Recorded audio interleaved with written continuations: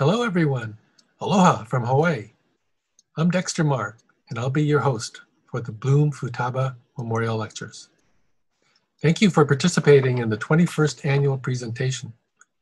The first, then named Futaba Memorial Lectures, was held in the year 2000 and featured a new professor from Musashino University in Tokyo, whose name was Ken Tanaka.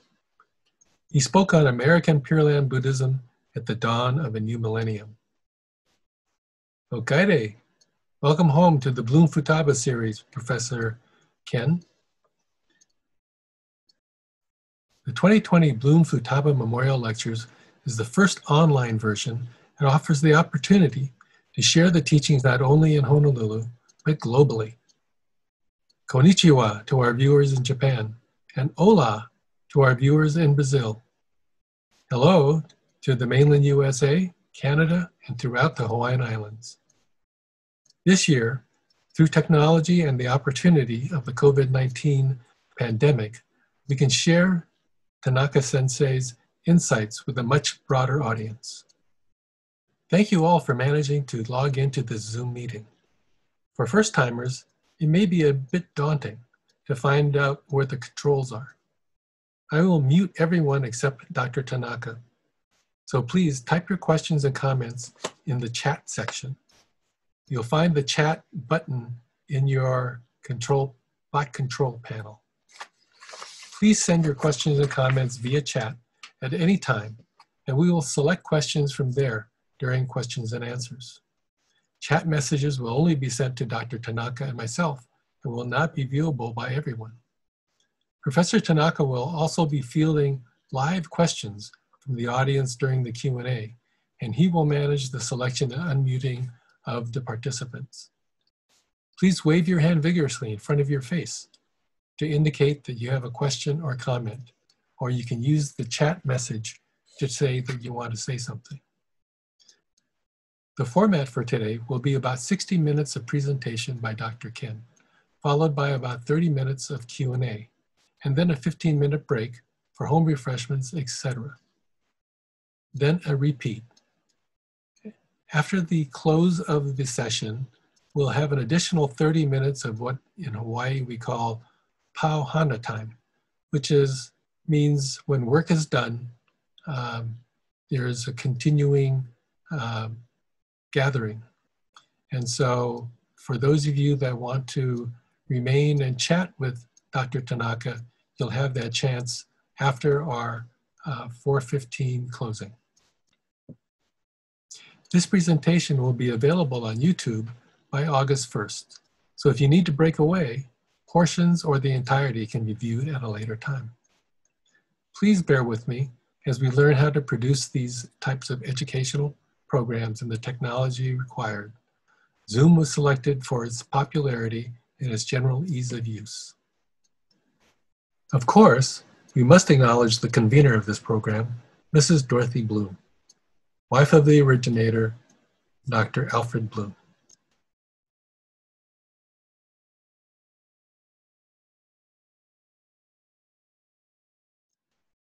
We also want to thank the Futaba Memorial Lecture Fund, the University of Hawaii Foundation Nalander Fund, the Hompa Honganji Hawaii Betsuin Temple, and of course my life partner, Faye Marr. Dr. Kenneth Kenshin Tanaka is a professor emeritus at Musashino University in Tokyo. He retired in 2018 after 20 years as a professor of Buddhist studies. He graduated from Stanford University, the Institute of Buddhist Studies, IBS, in Berkeley, Tokyo University, and the University of California at Berkeley, where he received his PhD. He received Jodo Shinshu ordination in 1978. He then served as the associate professor and assistant dean at IBS for 10 years and a resident priest for 3 years in a California Shin Buddhist temple. He is the author of the Buddhist classic, Ocean, and we are delighted to host his premiere of his new book, Jewels. Professor Tanaka. Hello. Nice to be here with you today. And I'm coming to you from Tokyo, Japan. Today, for this lecture, we have people signing in from all over the world, or almost, from a number of locations. Brazil, Canada, mainland USA, Hawaii, and Japan. So it's actually really an exciting time. In a way, this is one of the outcomes of the pandemic, and one of the maybe the positive outcomes of the pandemic. And one other thing I wanted to share with you was that because that I'm home more often and not really going out, I took it upon myself to start a little garden. And here is a product, ta-da, a cucumber that has a cucumber garden that is bearing a lot of fruit, and I just wanted to share with you. It's an indication of how we can adapt to an undesirable change. Not everything is always bad, and it's upon us to turn things around and turn it into a benefit. And so today, because of the pandemic, I was not able to travel to Hawaii as I had hoped, but through this medium, we're able to carry on what we originally wanted to do. So I wish to, first of all, thank the sponsors of the Futaba Bloom lecture series, the Honolulu Betsuin Buddhist Temple, particularly to its president and the coordinator of this lecture, Mr. Dexter Marr. And so I also would like to express my heartfelt thanks and greetings to the Bloom family. I know Mrs. Dorothy Bloom has joined us. Hello, Dorothy, and also to Lily Bloom Domingo, the daughter of Dr. Bloom. So thank you for all that you have done to make this lecture series possible.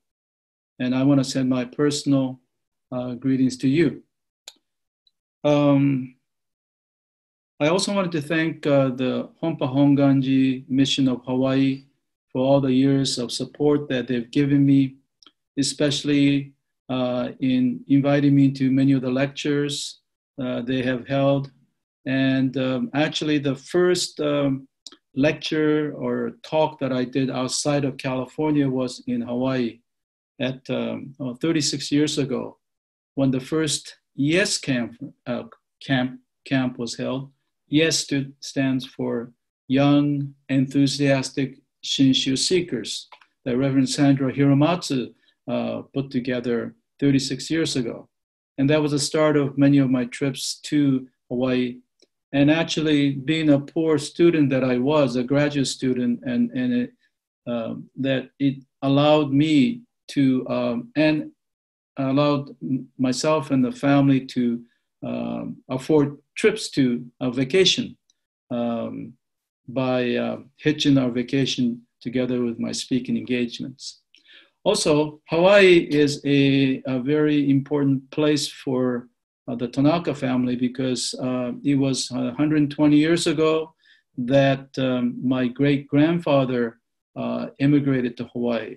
That started our connection to the US, and we just had a grandson born in California, and he represents the sixth generation of the Tanakas in the US. And so Hawaii holds a dear place in our hearts for the Tanaka family. So I wish now to talk about Dr. Alfred Bloom, who set up the lecture, and he has meant a lot to me. As someone who was my boss for 8 years at the Institute of Buddhist Studies, he was the dean. I was a young junior faculty member. and we worked together very well. And I consider him not only my boss, but more as a comrade, because we fought a lot of battles trying to actualize many of the ideals that were set up as our mission for the Institute of Buddhist Studies. One of the things we did was to set up in a relationship with a consortium of Christian and Jewish seminaries, and where we had students from our institute go to their school and their students coming to our school. It's one of the very few, maybe it's almost the only one in the world where you have that kind of a setup between a Buddhist institution and a Christian institution. Now, back to Dr. Bloom. One day when we were working in Berkeley, I got a call saying that he was in an accident, motor scooter accident. He was in the hospital. So I was obviously concerned.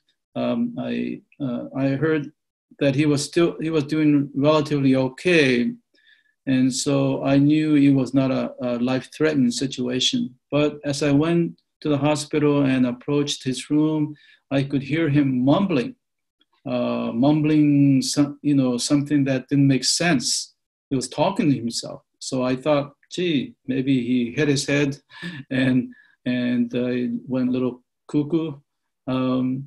As I approached closer, I realized that he was not mumbling, but he was reciting a sutra, Jusege, from the larger Bhagavati Vyuha, Pure Land Sutra.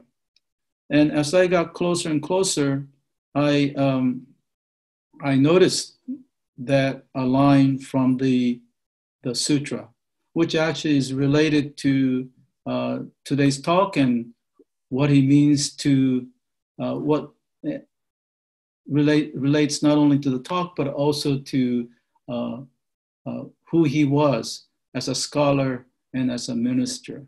So I would like to share what he was reciting. And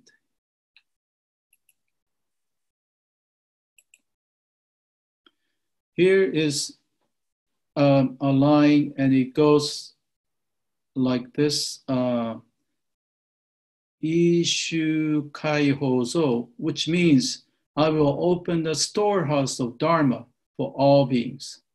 So this line really stuck out.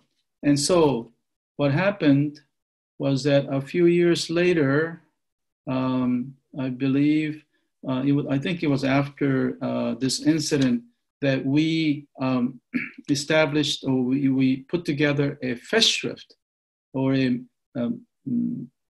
a book in honor of Dr. Bloom. And here he is. Obviously, he was a little younger, engaged Pure Land Buddhism. And in the front of the book, I had him write Chinese characters. And this is what he wrote: Ho Zo, storehouse of Dharma. And that's his name, Alfred Bloom. And so we have an original calligraphy from Dr. Bloom, which whose meaning is storehouse of Dharma, and which is in the line that he was mumbling or chanting, Ishu kai ho zo, I will open the storehouse of Dharma for all beings. So today's theme is passing the torch to the next generation. And so this is really apropos and relevant to what I hope to talk about. So let me go back. And so allow me to say a few words now for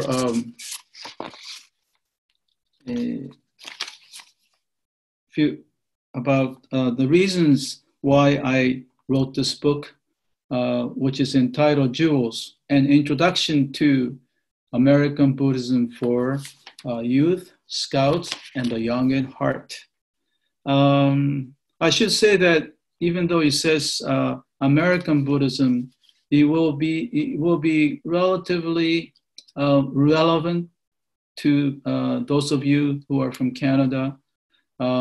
Actually, I hope in the future to write one specifically for the Canadian experience as well. So the first part of my talk, I'll talk about the book, and the second part, I shall talk more about the theme of passing the torch. So let me say a few words about why I wrote the book. Initially, I was invited by the Buddhist Scouting Committee of the Buddhist Church of America, or the Boy Scouts of America, because there is a Buddhist segment to it, and it's run primarily from the Buddhist Church of America, and the Scouting Committee asked me to write something. So this was 15 years ago, and it took a long, long time to finally complete it. So I'm very, very happy. Also, even though Buddhism seen enormous growth, there aren't very many good books for young people. And so I felt that it was important that we write something that I contribute to the need for such a book for youth and scouts, and I also include Young at Heart, which means that it's also good for adults as well. In fact, I have a feeling that many more adults will read it than youth. So I was a young Buddhist growing up in America, and I had my share of difficulties being a young Buddhist. And I felt that I felt a need to contribute to young Buddhists living in America, trying to live as a Buddhist, which often is not that easy. And also, it's not just for Buddhists. I'm hoping for that any young person or anyone young at heart who are interested in Buddhism can access this book and find something to get started on. And so also, I wanted to write a book on Buddhist humor, but it turns out that I just didn't have enough to come up with a book fully or specifically on Buddhism and humor. But I was able to weave this in to the book, and that is why in the title, in parentheses, I have with a bit of humor. So there you have it. And these are the reasons for writing this book. Also, I forgot to mention the fact that I had, the publisher is the BDK America. And the reason for going with this publisher is that they're willing to make this book available free of charge. And that is something that I think is important for making such a book available.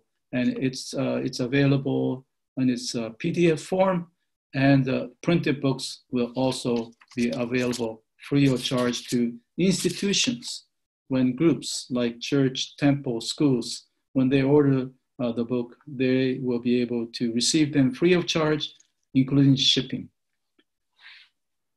Okay, so I want to now start sharing my book.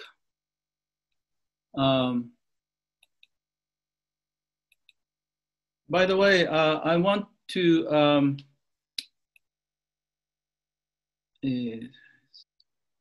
okay, so this is the title, Jewels, and I will explain a little bit later why. And I have already talked about the fact that it's primarily for youth and scouts, but also for adults as well, if you are looking for an introductory level. Now, Here I have 3 endorsements, one from a Stanford student, one from the chairman of the National Buddhist Committee. He has the same name as mine, but he's not related. But here I want to point out the fact that here we have an endorsement from Reverend Thich Tulok, who is a spiritual advisor for the Vietnamese Buddhist Youth Association. So this book also will try to reach out to other Buddhists, especially where there are young Buddhists, and the Vietnamese Americans tend to be Buddhists. And so that Reverend Tulok, who is a good friend of mine, has agreed to promote this amongst the Vietnamese American Buddhists. But again, I would like any people, any young people, whether they're Buddhists or not, to be able to read and look at this book. So I wanted to explain the cover. This is Los Angeles, a peace march led by Reverend Thich Nhat Hanh. And as you can see here, you have these young people. And I think it's a wonderful image of American Buddhism with all kinds of people representing the peoples of America on a peace march which symbolizes engaged Buddhism. And Buddhism is not just for the individual well-being or the mental stability and peace of mind, but this symbolizes how Buddhism is for how to reach out to the greater society. Okay, so I will now go to the text of the book. And okay, this is the book, and it's dedicated to the, well, earlier, I think it's, okay.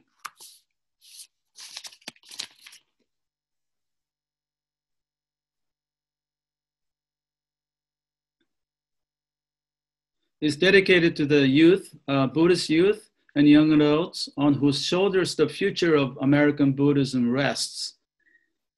And it's divided into 3 parts. Part 1, the legacy, the part 2, the teachings, and part 3 on daily life. And I think this is one of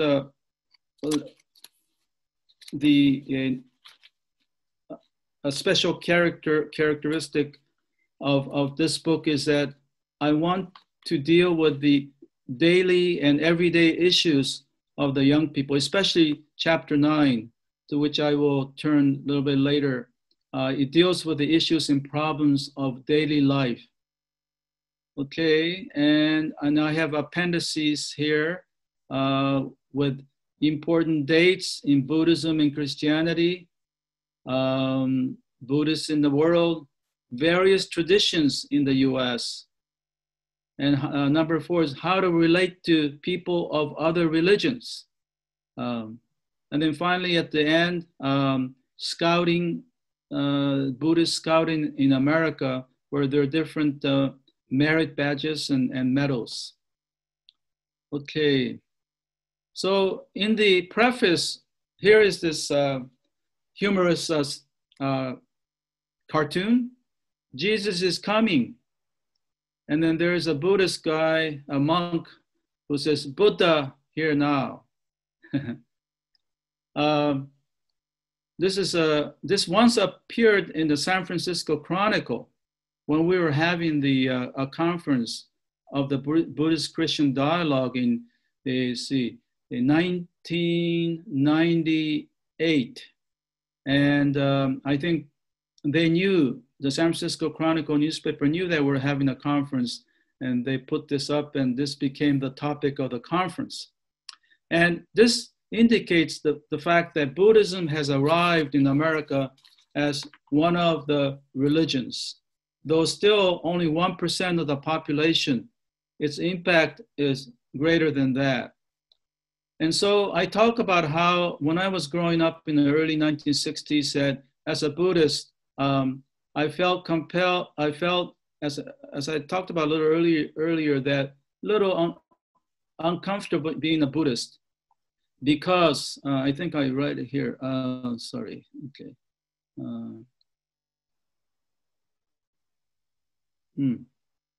Oh, right around here, I talk about how, you know, in America, for people in Japan and maybe in Brazil, you don't know that every morning we get up and we pledge allegiance to the flag. And there is a word called one nation under God. And when it came to God, I had difficulty saying, because I didn't believe in that kind of God. And so I tried keeping silent, or I keep silent, or quietly saying Buddha instead of God. Or I would say God, but interpreting in my mind, Buddha. So the quandary that I experienced, the uncertainty, was certainly there as a youth. And that is another reason why I wanted to present this kind of book, so that the young Buddhists can feel confident. Even though I said Buddhism becoming more well-known, but still the Buddhist youth probably would face reasons for not feeling confident or comfortable. And one way to deal with this is knowledge and conviction. And hopefully this kind of book will help that in regard to that. Also, I wanted to express my appreciation and gratitude to the scouting, from which I benefit when I was young. And so when they asked me to write one, I really wanted to do that as a way of paying back to the scouting. Okay, so, and here I have people, once again, to reinforce the fact that this book is for all Buddhists. And so we have people representing the various Buddhist traditions endorsing this book. Okay, and I wonder if Naho Umitani is here. Maybe Naho is one of the young people who edited this book, who looked at it, gave me some feedback. So I also acknowledge them up here. People like Leah Chase, Harrison Chin, Joshua McKinney, Kelly and Sarah Matsumura, Naho Umitani, and Jason Yokoyama. I felt it was important to get some feedback from them, because after all, I'm not young anymore, even though I think I'm young. But so it was good to get their response. So now, the topic, the title of the book, Jewels, comes from two places in Buddhism. First, which I had it in the back of my mind, is the three jewels, Buddha, Dharma, Sangha. But in this book, I talk about outer jewel and inner jewel. Okay, outer jewel is what, as many of you know, if you have studied Buddhism, the Indrasneta jewels, which a metaphor that is very popular, where you have a net extending in the sky, and you have jewels at each of the eye. And each eye is not able to shine on its own. Why can it shine on its own? How is it possible? It's because it receives the illumination from other jewels around them. So it's a interdependent, interconnected relationship in which one is supported by others. At the same time, I can also shine and illuminate others. So it's not only passively receiving, but also actively illuminating others. So this the notion of interdependence, interconnectedness is certainly one of the key, the hallmarks of Buddhism as it is understood in America and in the West. So that's the outer jewel, and the inner jewel is represented by this cartoon. Oh, by the way, the illustrations were done by a guy from Hawaii. His name is John Murakami. I've never met him, but he's been wonderful. I tell him, you know, what I want, and he came back with the appropriate drawings. And sometimes we went back and forth several times, but this one, it took a little while to get it right. This is about how a friend, a soul, a jewel in the underlining of his friend's jacket. This is the inner jewel. So it's a symbol for how we, each of us, have a jewel within. We often call it Buddha nature, meaning that we all have the potential to become Buddhas or potential to be enlightened. And so this is a famous metaphor that comes from the Lotus Sutra, another well-known Mahayana sutra. So outer jewel, inner jewel, and that's where we get the jewel. So if this is new for you, please cherish these metaphors because they're very helpful in trying to understand Buddhism, not conceptually, but visually and image-wise. And the fact that we are illuminated by various jewels, that the light from the illumination from other jewels, but at the same time, we can illuminate others. And then within us, we each have a jewel. Okay, so we are now part 1. So we have another around 20 minutes for me to go over the major parts. We certainly, so I want to highlight certain things here. And the first one is that this book is unique, I think, in that as a book for young people, I have 2 chapters specifically on Buddhism in America. And the first chapter is about how Buddhism has grown 17-fold in the 40 years or 50 years. And there are now, right now we're talking about right over here, about 3.2 million Buddhists in the US. And this is there is a fundamental change taking place in American religion. Actually, a number of Christians have decreased from 91% 50 years ago to 65% as of last year.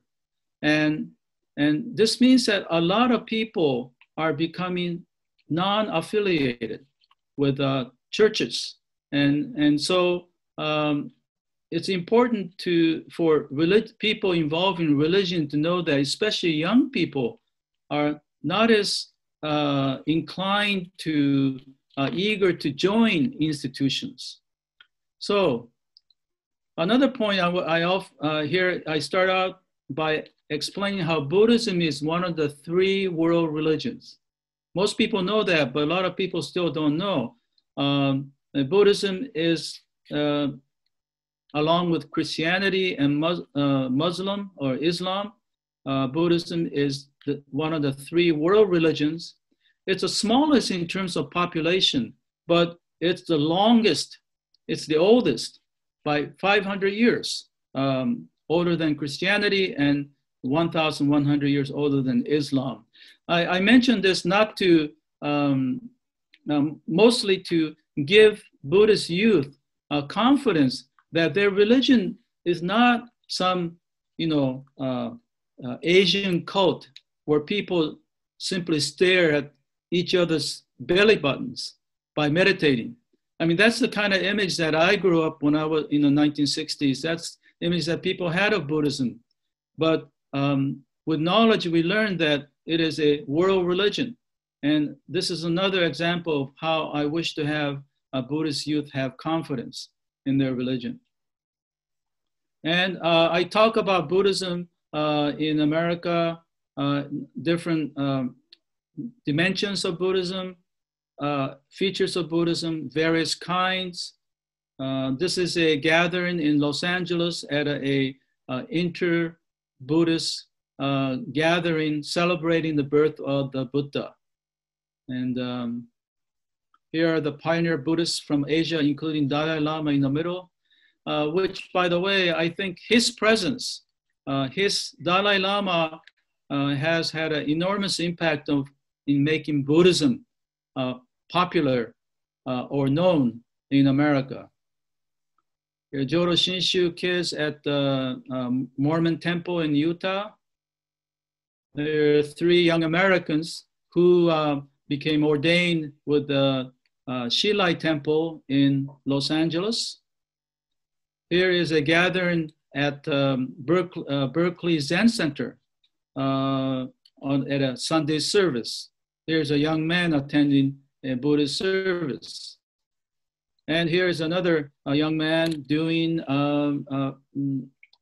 celebrating the birth of the Buddha. And now many people know that unlike in the past, we have famous people who are Buddhists, including Richard Gere here in the middle. And I don't have a picture, but Tiger Woods is a Buddhist, and a number of other people. And there are people who are almost Buddhist, like Phil Jackson, the basketball coach, and of course, the late Steve Jobs, whom we call nightstand Buddhist. Here is at the Zen Center in Berkeley, ladies preparing the shrine. Typical meditation session belonging to the Rinzai school. Okay, so this is one aspect of Buddhism that has been emphasized in America, that is engaged Buddhism. That Buddhism engages in concerns and matters of the world.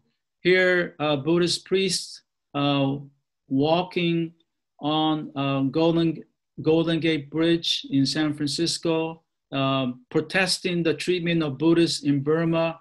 And if you can see it here, it says no Olympics, no human rights, no Olympics. So this is a little before 2008 Beijing Olympics. They were protesting the fact that without human rights, you shouldn't have Olympics. So these are some examples of how Buddhists are speaking out on matters of the world.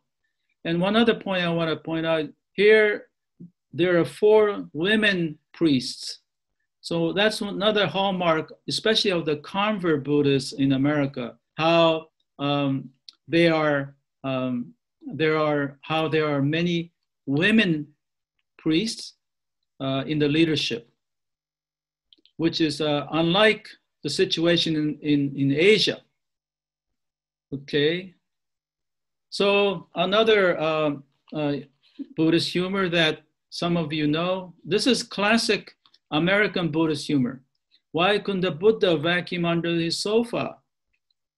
Because he had no attachments. And I like the illustration here.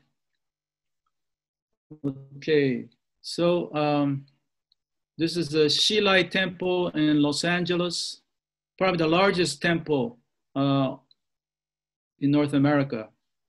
And Spirit Rock in Inside Meditation West. This doesn't look like a temple in Asia, although it's modeled after Southeast Asian architecture, but it's set in the hills of California hills. So it's markedly or notedly an American Buddhist scene. And here's Dalai Lama at Central Park speaking in front of 5,000, 10,000 people. And this is the indication of his influence in American Buddhism. Okay, so let me just go quickly to life. I have chapter 2, chapter 4, Life of the Buddha. It's nothing unique, but because of the help of John Murakami, I like some of these sceneries where this is that famous incident in his youth. As a very sensitive man, boy, he sat in the garden of his palace, and as he was watching the farmers till the land, a worm popped up.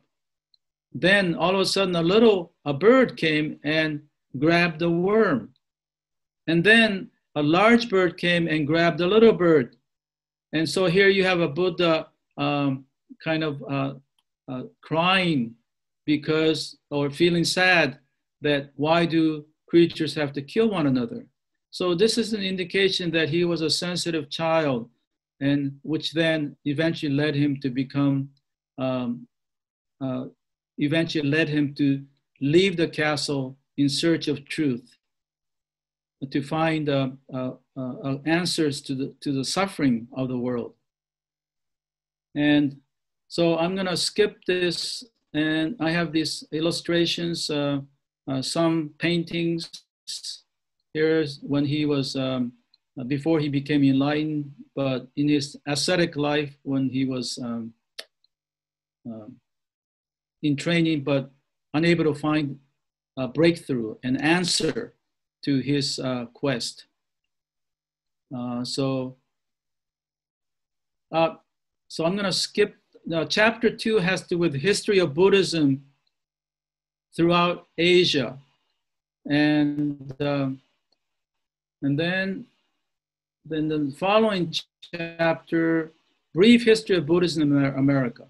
And I think that it's important for people to know when Buddhism began in America. It began quite early, as early as 1844. And Buddhism that came not from Asia, but through Europe. So it's more the intellectual Buddhism. And then later, the Chinese immigrants brought Buddhism to the West Coast and started a temple in 1852, 53, yeah. And then actually there were about 400 temples or buildings which were like temples on the West Coast, 400 of them in the late 19th century. People don't know that. And then later the Japanese came, and which strengthened Buddhism, and through the war. And so we have all this so important events in American Buddhist history.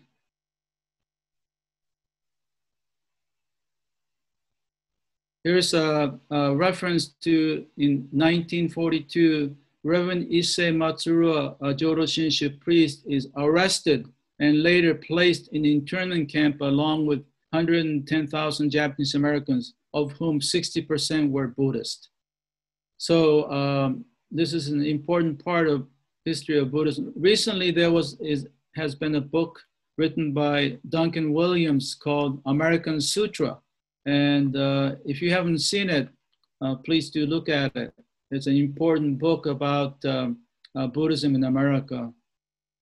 And here is Dalai Lama receiving the gold medal in 2007 in front of the president, Speaker of the House, and the head of the Senate.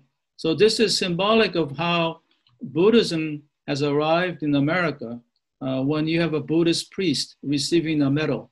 Of course, you know, he's not just a Buddhist priest, but he's titular head of the Tibetan people. Okay, so bear with me about 10 more minutes or a little less than that. Second part, this is a part 2. This is the have the teachings. And I wanted to make reference to point out that I first talk about the Four Noble Truths, of course, but the example that I use is Aesop's fable of greedy dog. Many of you know Aesop's fable. And rather than using a story from the East or from Asia, I thought that it would be better to use a story that American young people should know, Aesop tales and the story of the greedy dog. And I use this story as a way of talking about the Four Noble Truths.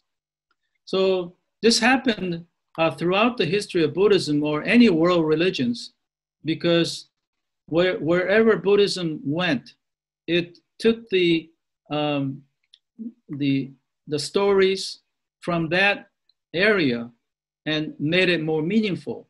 And this is one of the lessons that I think that can be gleaned from not only this book, but others, that in order to make sense to people who are reading it, we have to use the materials and stories and thinking of that, well, indigenous people, the native in a sense of people who are already in that land. And so, I think the rest is quite straightforward, and this one is one that symbolizes how we talk about Buddhism, and another humor. And all of you, some of you, I'm sure, know this humor. It's the hot dog humor. The monk, the first part goes like this. The monk goes to a hot dog vendor, and the vendor says, "What would you like, sir?" And the monk says to the vendor, "Make me one with everything." Now, I don't have time to explain, but it should be funny. Everything meaning, I guess I will explain that, everything on it with, radish and mustard and sauerkraut and all that. But he's also saying, make me one with everything, meaning in tune with everything, the spiritual experience. Okay, the second part is here. So he gives him $20 and he doesn't get his change from the vendor, so he's getting a little antsy and says, "Where is my change?" And the vendor says this, "Sir, the change must come from within you." Ta-da! Of course, this change is not the money change, but the internal transformation, right? Inside, which is all about. And I want to point out one thing here. In the world today, especially in advanced countries, we are seeing a change in the paradigm or the makeup of religion. And I call it, and some people call it spirituality, but I say we are making a shift from a religion of belief to religion of awakening, And so for those who feel, who agree with that kind of a new kind of religion, a religion awakening, Buddhism makes sense to a lot of people. And that's one of the reasons why Buddhism is growing, not, huge, but little by little, it's making inroads into Western culture, not only America, but Australia, New Zealand, and in Europe, as well as North Canada. Okay, so I think what I'm want to do, if I can do this, is I want to share, since we have people from Japan, as well. I wanted to give them a flavor of Hawaii because right now you're not getting much anything Hawaiian. And if I can share this video that Dexter Marr and his people made, it's about how the Buddhists, the Jodo Shinshu Buddhists in Hawaii are responding to the coronavirus and the pandemic by expressing gratitude to the caregivers, the doctors and the nurses and the medical people.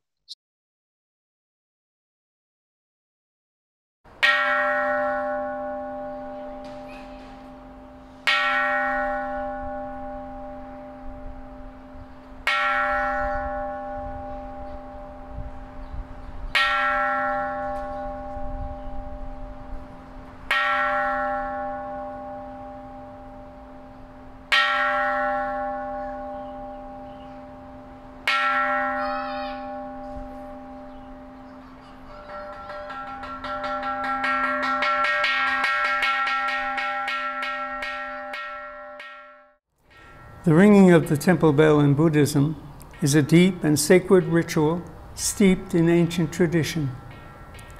The temple bell you hear represents the gratitude and deep appreciation of the members and friends of the Hompa Honganji mission of Hawaii throughout the state of Hawaii. To all healthcare workers, first responders, police officers, firefighters, and to all the businesses who are tirelessly working so that we may continue to safely live during this corona pandemic, and often at the expense of their own safety and well-being. We ring the bell to honor our government workers, the governor, and the mayors of our counties as well. Namu Amida Butsu.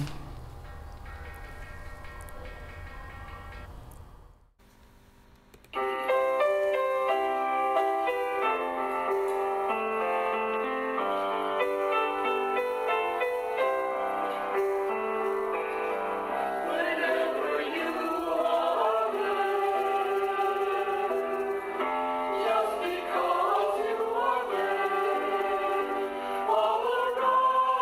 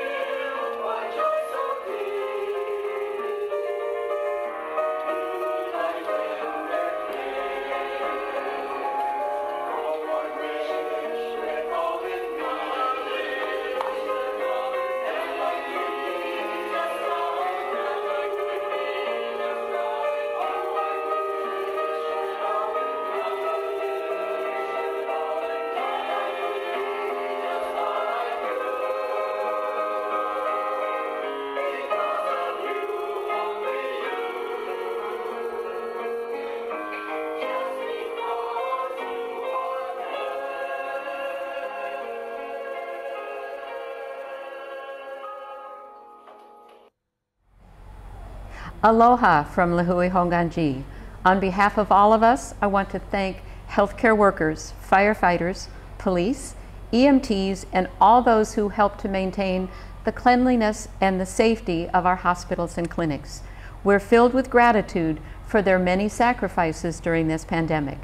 As the Buddhist concept of interdependence says, we are all in this together, and we will all get through this together. Please stay safe, and thank your local healthcare workers and first responders, and keep them in your thoughts. Thank you. Mahalo.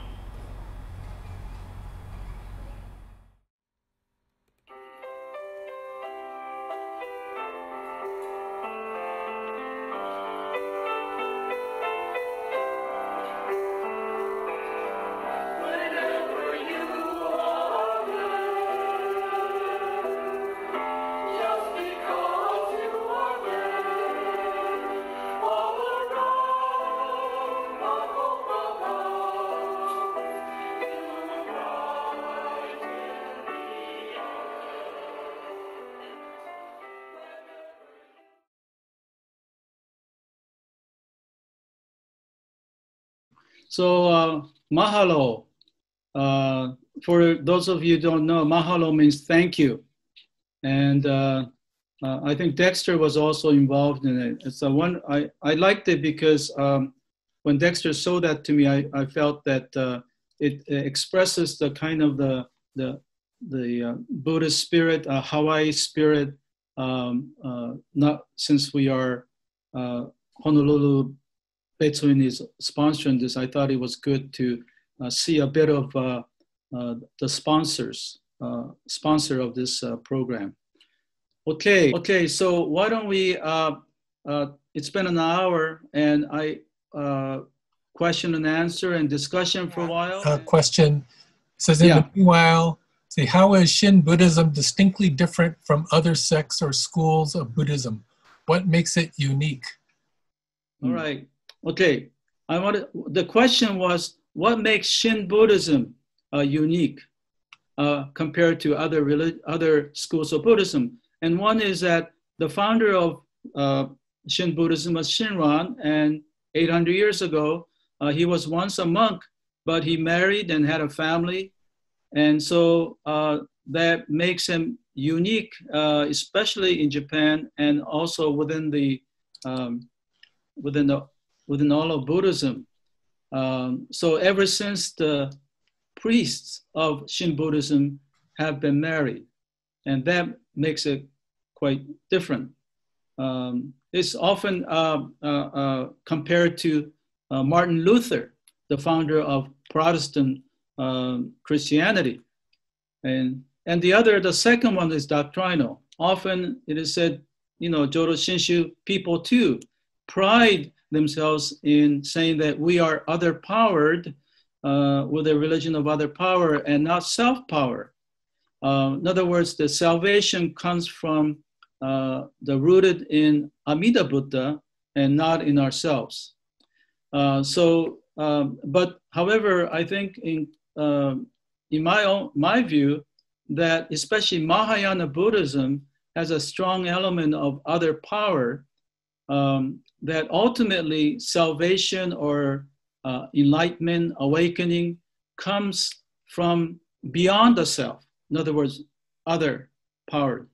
And so it is not true that Jodo Shinshu is only Jodo Shinshu is other power and others are not. And what I'm saying is that other schools of Buddhism are other powered. It's just that I would say that Shin Buddhism goes to the extreme of emphasizing other power. We call it radical other power, extreme other power. So, and we don't have a particular practice. We don't emphasize meditation, but we do emphasize effort.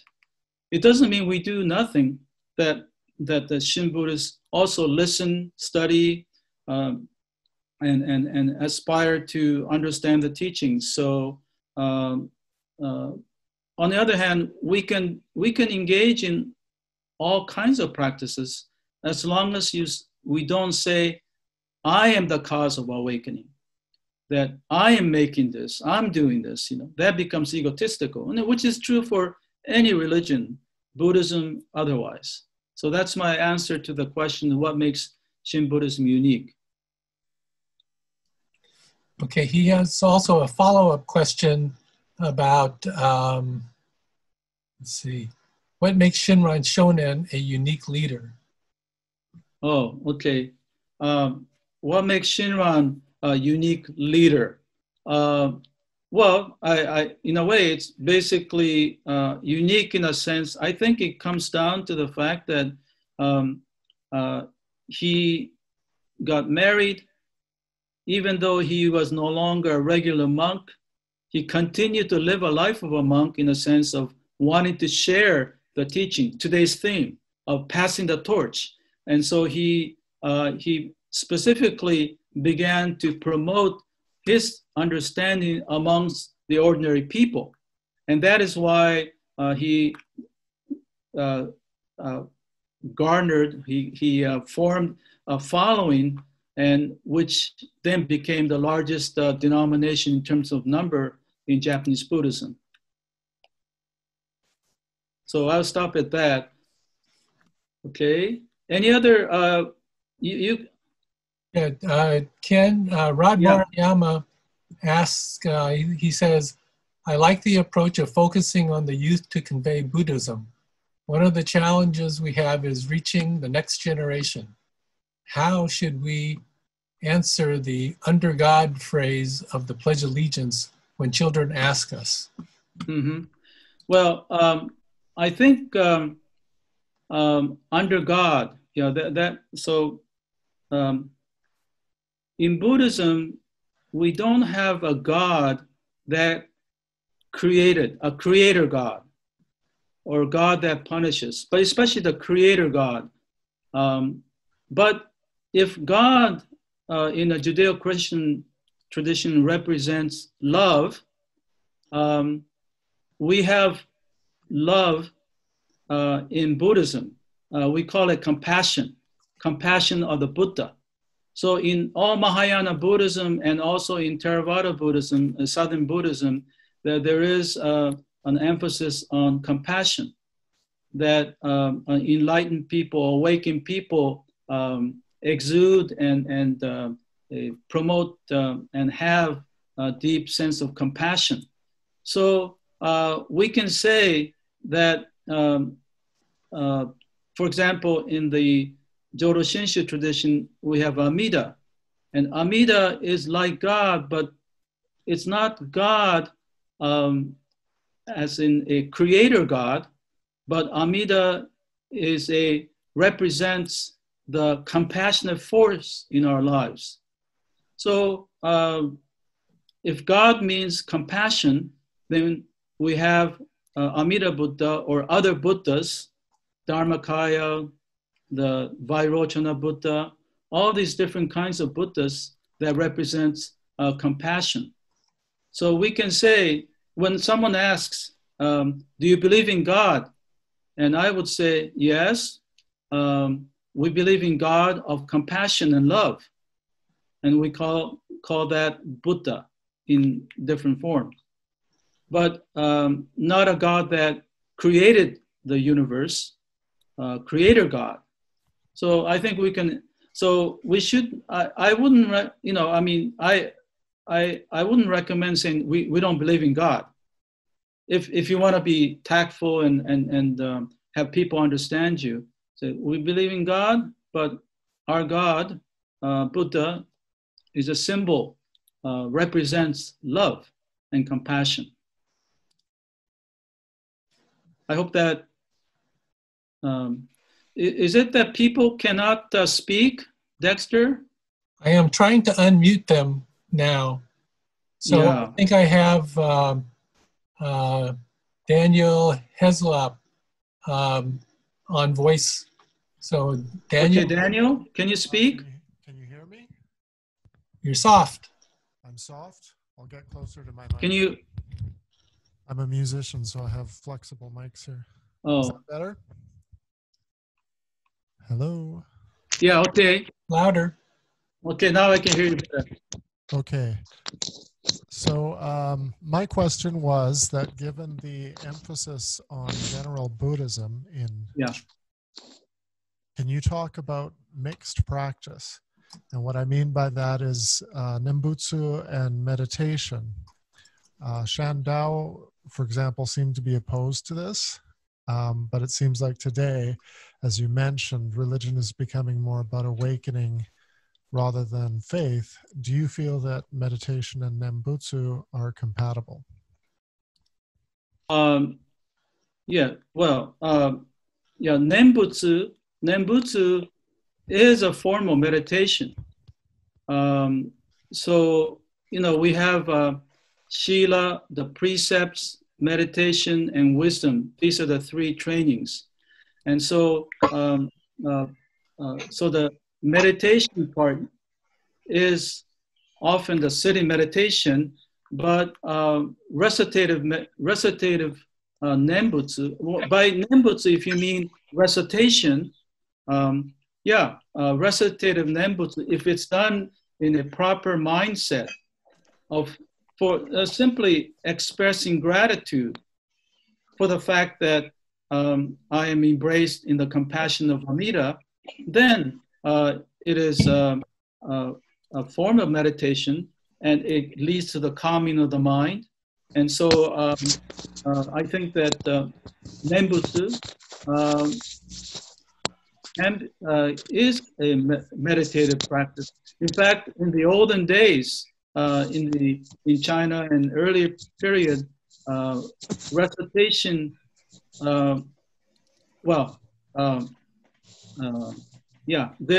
recitation was considered a form of meditation. Yes. Okay. I don't know if that answers your question.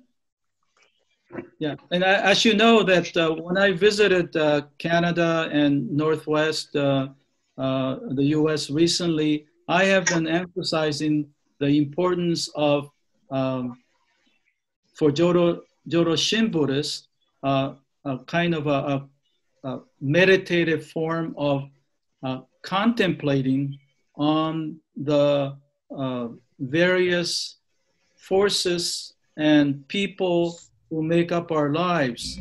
I call it the Nembutsu contemplation or Nembutsu meditation. And so we think about, Nen means to think on. We contemplate on these various people and events that make up our lives. And ultimately it's Amida Buddha, but we have to contemplate in a quiet way because we're too concerned about the worldly things, but we have to take time to contemplate and to direct our mind toward that. And so by doing so, we are engaged in what we normally call the meditation. The biggest importance is not to think that by meditating, that causes the enlightenment. That's the self-powered attitude. But I will say no Buddhist, either if it's Theravada or other Mahayana schools, will consider think in those terms, that when people awaken to a truth or have some insight, it's often very an attitude of humility that, I am not the one causing this, but I'm embraced by a greater force, including the parents and friends and society that make my lives possible. Okay, anyone else? So next we have Miriam, who would like to ask a question. Yeah, hi. Earlier at the sort of introductory stage of your talk, you mentioned that there was a development in American Buddhism where Buddhist, I didn't recall which Buddhist organizations started interacting with interfaith Jewish and Christian organizations, and you said that objections were raised, but you didn't specify what objections were raised and by whom. And I was just curious about who had a bone to pick with anybody about that. I see. Okay, we're talking about the Institute of Buddhist Studies. the graduate school affiliated with the Jodo Shinshu tradition in Berkeley, California. And I worked there for 10 years. I'm also a graduate of that program. And so when I began to work, I became an assistant professor and also assistant dean. And at that time, we were trying to set up a situation where we have exchanges of students and classes and units and all that. Okay, so the objection came from our own organization, I would call it those who are conservative, thinking that we need not necessarily affiliate ourselves in that way with the other religions. But and also, to be honest, it was also political too, in that certain faction didn't agree with the bishop at the time, or the direction of the Institute of Buddhist Studies. So that happens in any organization. You have the progressives and the conservatives, and the objection came from the conservatives. And I had a follow-up that's not exactly related, but it just came out of your discussion about how to talk about God. Yes. I was drawn to Buddhism because I came from a secular Jewish background. And I have no problem telling people that I don't believe in God, but I don't care what you think. You know, you're entitled to think whatever you like. Yeah. And actually, the person who helped me figure out how to speak about it without, breaking down a lot of fences was Reverend Koyo Kobose. He said something about you don't have to use the word atheist, but you can say non-theistic, which means that whether there is a God or not is not really the subject matter of the Buddha Dharma. And that it's what people experience and how they experience things that makes them determine for themselves very personally what they think about God. And I know that it sounds complicated, but I find that it's much better than like telling people that the Buddha is a God, because not everybody sees the Buddha that way. And I would rather not, convey something that could become a misconception. Yeah. I would just rather very plainly say, there may be gods, we don't know. In the Buddha's time, he actually did converse with gods. But this is personal, and Buddhism, to my way of understanding it, is non-theistic. Yeah. No, I think that's fine. I think that's the way to talk about it. But I was trying, my particular response had to deal with, if you want to, for those who believe in God, if you want to maintain some kind of a connection, and especially for Buddhist youth who's living in a Judeo-Christian culture, to simply say there is no God, it would be, and if they don't have an ability to respond and have a knowledge to respond, then it would be better to have some bridge there. And obviously, as you develop yourself in terms of understanding, then you can come up with your strong opinion. So, but one thing is important to note, that there is maybe not so much in Theravada Buddhism, but in Mahayana Buddhism, that there is an affirmation of the existence of a loving force, or a compassionate force, or a force or spiritual working that embraces us, and that is a fact in Mahayana Buddhism. But again, it's not a creator God. Yeah. Yeah, and I think, depending on the kid audience that you're talking about, but I think anybody over the age of 10 can handle the conversation.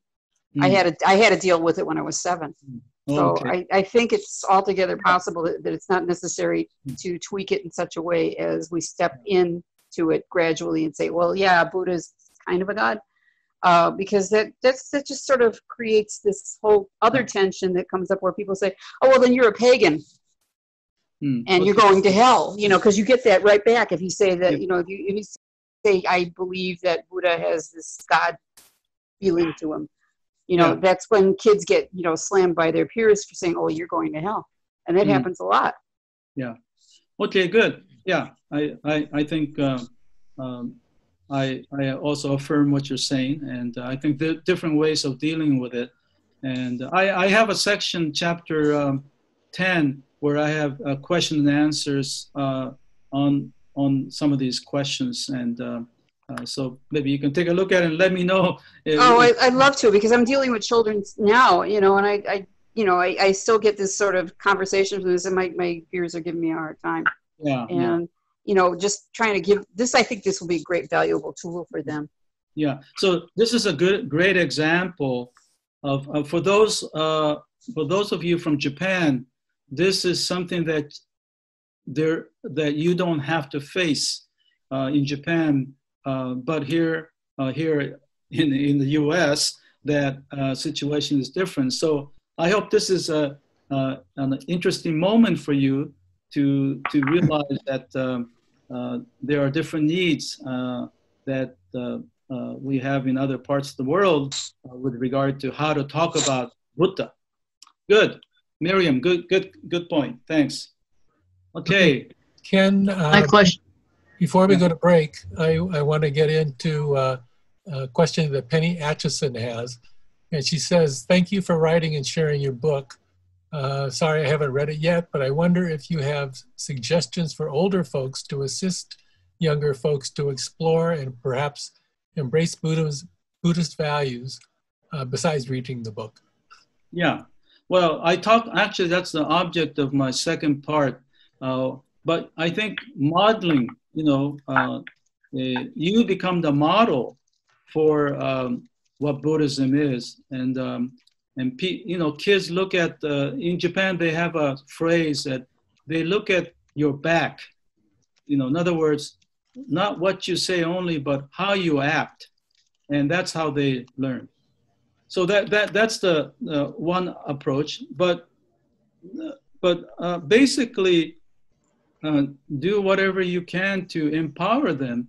I think there are young people at the churches or temples, and they want to do things, but sometimes the adults don't allow them to explore and do things that they're interested in. So empowering them to do things to learn the teachings and to share the teachings. So I think also talking about their feelings and thoughts about the religion at home, you know, at dinner and during the meals. How often do people really talk about religious matter? It doesn't have to be religious matter, but life in general on a deeper level. Not just talking about, you know, whether the San Francisco Giants won the baseball game or whatever, talking about sports and politics. But we can also talk about religion or Buddhism in a personal way. And I think that will go a long ways. And also, when I said people are the kids are watching you, is that, you know, when you do a certain simple things, like when you before meal, you put your hands together and express gratitude for the food that you're partaking. I mean, so basically, if you are living it sincerely and honestly, and sometimes sometimes we don't live up to the expectation, but that's okay. You know, you do what you can to live in sincerely and honestly. And then, and other than that, you know, having conversations and taking people, your kids to temples and other activities, you know, and showing them books and sharing books together. I mean, those are the best ways, but, you know, it's not often easy talking to your own kids about religion. And that's why how you act probably has a more profound impact than what you tell them or what you tell them to do. So that's my response. Okay, and the final question for this segment goes to Linda Nagai. Yes, thank you. I was laughing at your little comics and it kind of left me, but you mentioned the data regarding the Christians, that the younger ones or people are going away from traditional or organizational religion. Yeah. So that's probably happening in our Buddhism, Jodo Shinshu also. So yeah. How do we reach out to them without having them coming to temple or, you know, all of these things that they probably don't want to do? You know, there's got to be a way. Do you have any ideas how we can do that? Well, I mean, but basically we have to accept the fact that the world is changing. People are probably, you know, let's just say people still, especially in North America, young people too, think about religion and consider religion important. But they don't have the time or the wherewithal to attend churches and institutions. So 40%, almost 40% of ages 40 and younger are no longer affiliated. That's an astonishing change from 50 years ago when only 1% were unaffiliated. So I think we just have to accept that for now things are changing in that way. That doesn't mean that the people are, even the young people, are not interested in religion. Many of them say, I'm not religious, I'm spiritual, but not religious. We call it NRBS, not religious but spiritual, or we call them nons. So I think what we can do are, if you're talking about the activities, that empowering them to have their own activities. In California, I know there are like techno-Buddhas and younger groups getting together. But another activity that I think of is actually, traveling together. Many of the successful tours take kids from the US to Japan to visit the Buddhist countries, Buddhist temples and facilities. And they travel together and they meet each other and they galvanize and they become lifelong friends. And so I think doing things together, it could be like campouts and things like that. If you're talking about activities, for many years, I did these youth programs, at IBS, where we have young people come together, and many of them didn't want to come because they were forced to come. But after 2 weeks, they were crying and they didn't want to leave each other because it was such a great time. So I think that in terms of activities, not just to come for a large conference for one day, but actually spend time together. In fact, one of the reasons why I decided to go into Buddhism was that I spent a whole month at the Institute of Buddhist Studies at the summer session in 1969. There were 12 young people from all over the US, and of the 12, I think 10 became ministers. Wow. And many of them served, and I'm one of them. And even though I have left BCA, but I'm still, doing what I can. But it's because of the camaraderie that we develop, the bond that we develop, and especially amongst young people, that is a motivating force to be connected. Religion by itself is not a great motivator for a whole lot of people. In any given time, I always say that only 10% of the population are seriously interested in religion or pursuing religion. But other people get involved in religion for other factors, like social and culture, for food, and all these other reasons. So we have to think of different ways of making the pure teachings interesting through other means, like going on trips together and spending time together. Thank you. Okay, so it's a little bit past 2:30, so let's go to break. The topic of this seminar, this lecture, was passing the torch to the next generation. And originally I had lessons to be learned from the book. But I have changed it, and maybe Dexter, we want to make sure that I'm going to change it to lessons I learned from writing the book, because I felt it was too presumptuous to say that lessons we can learn from the book. But I learned something in writing the book about passing the torch. And so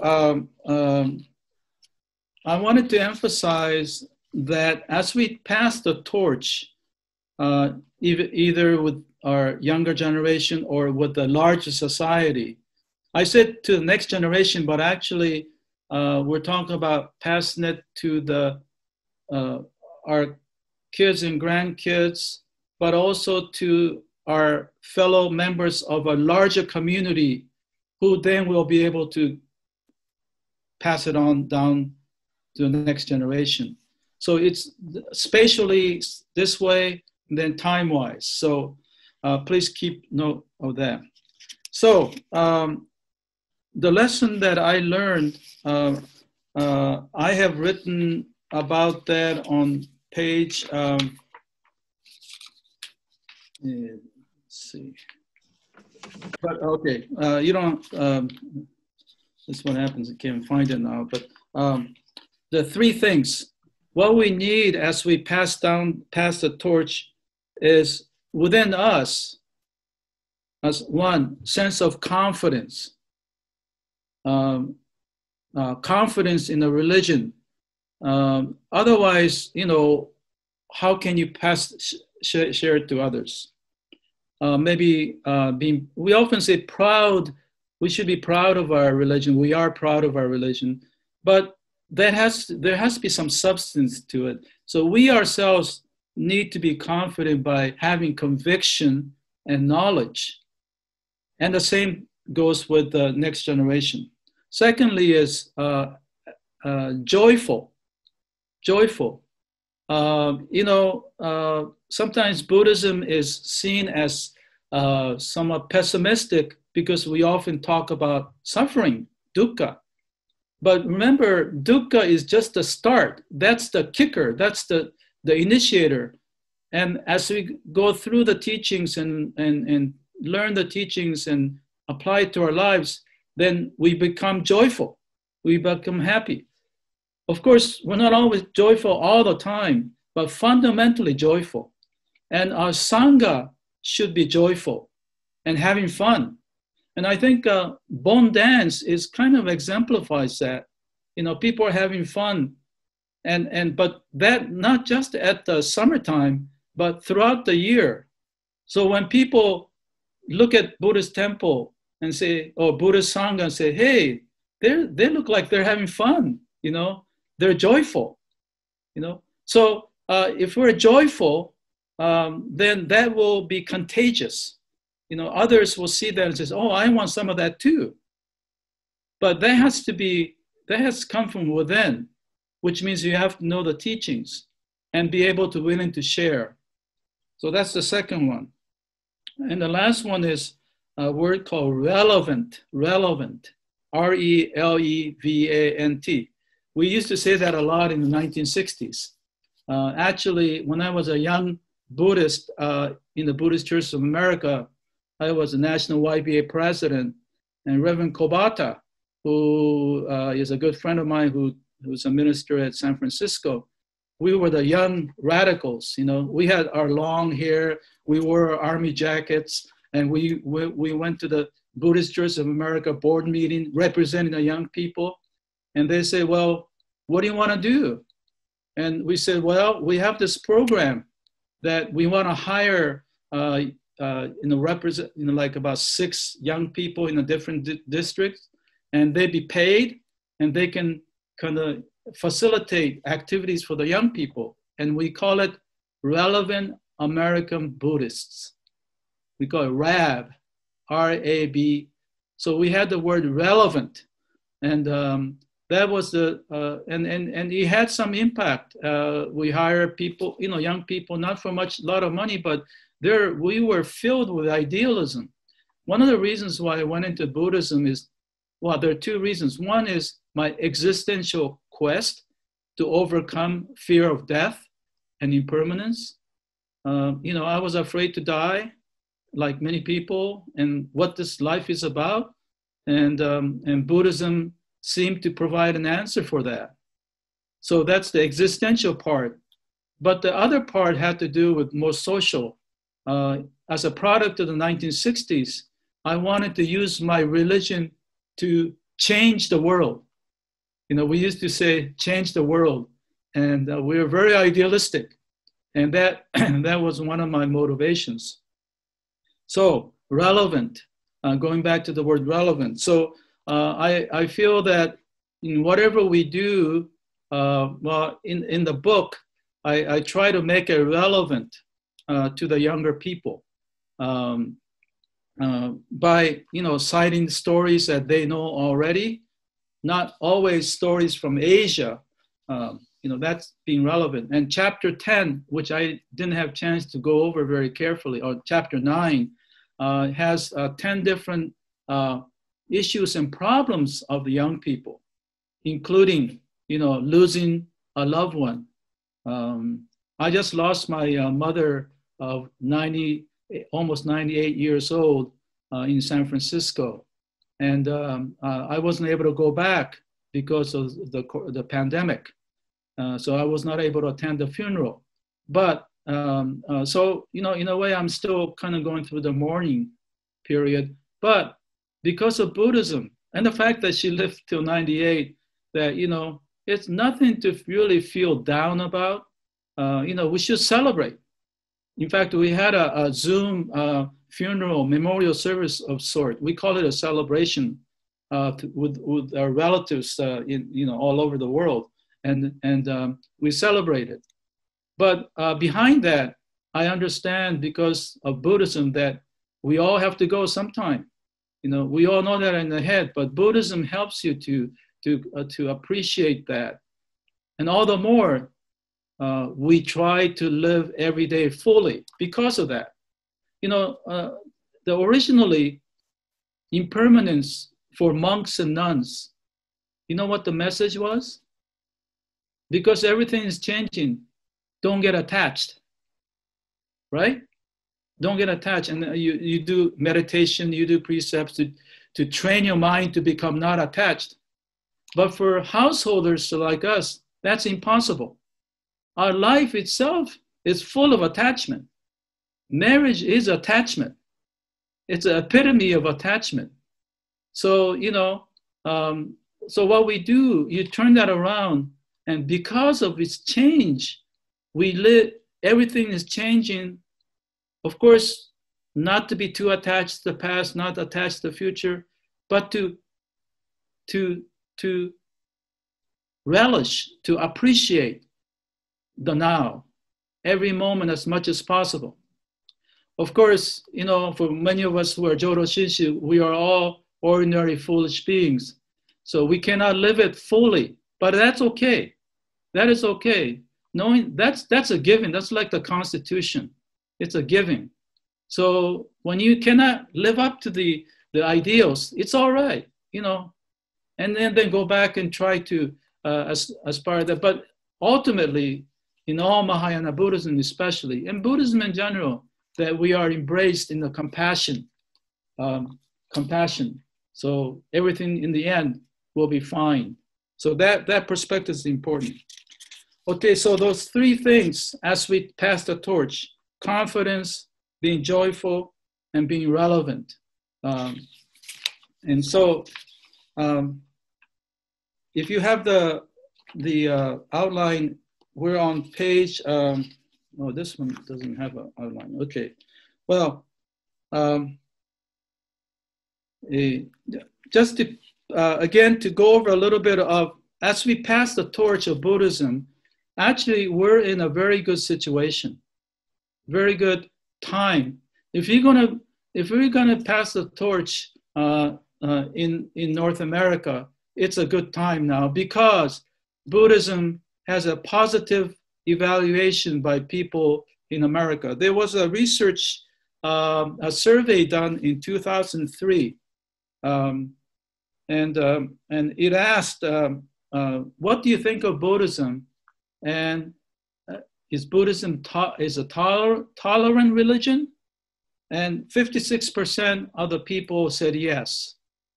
Well, you may say, well, 44% didn't say it, but still 56% is a pretty good high number. And peace-loving, 63%. And that is a positive. And then finally, do you welcome the presence of Buddhism in the USA? And 60% or 56% said yes. So that as a religion, it is something that is thought relatively highly. And so, it's not like 50 years ago when, as I said, even I had the image myself that Buddhism is an Asian cult where people meditate by staring at each other's navel. I don't know where I got that, but I got it because, I'm a product of society. And, it's idolatrous and all that. But now we have, Tiger Woods is a Buddhist. Richard Gere is a Buddhist, I think that Steve Jobs, have you listened to his speech at Stanford in 2005? If you haven't, you should go to internet and just look up Steve Jobs' graduation speech. And you have a 15-minute speech in which he lays down 3 things, and one of which is on death. And you can clearly tell that that comes from his Buddhist background because, he meditated for a long time, especially in his 20s. And he has a positive attitude attitude towards death. And just think about it. He's given a graduation speech to a bunch of 22-year-olds.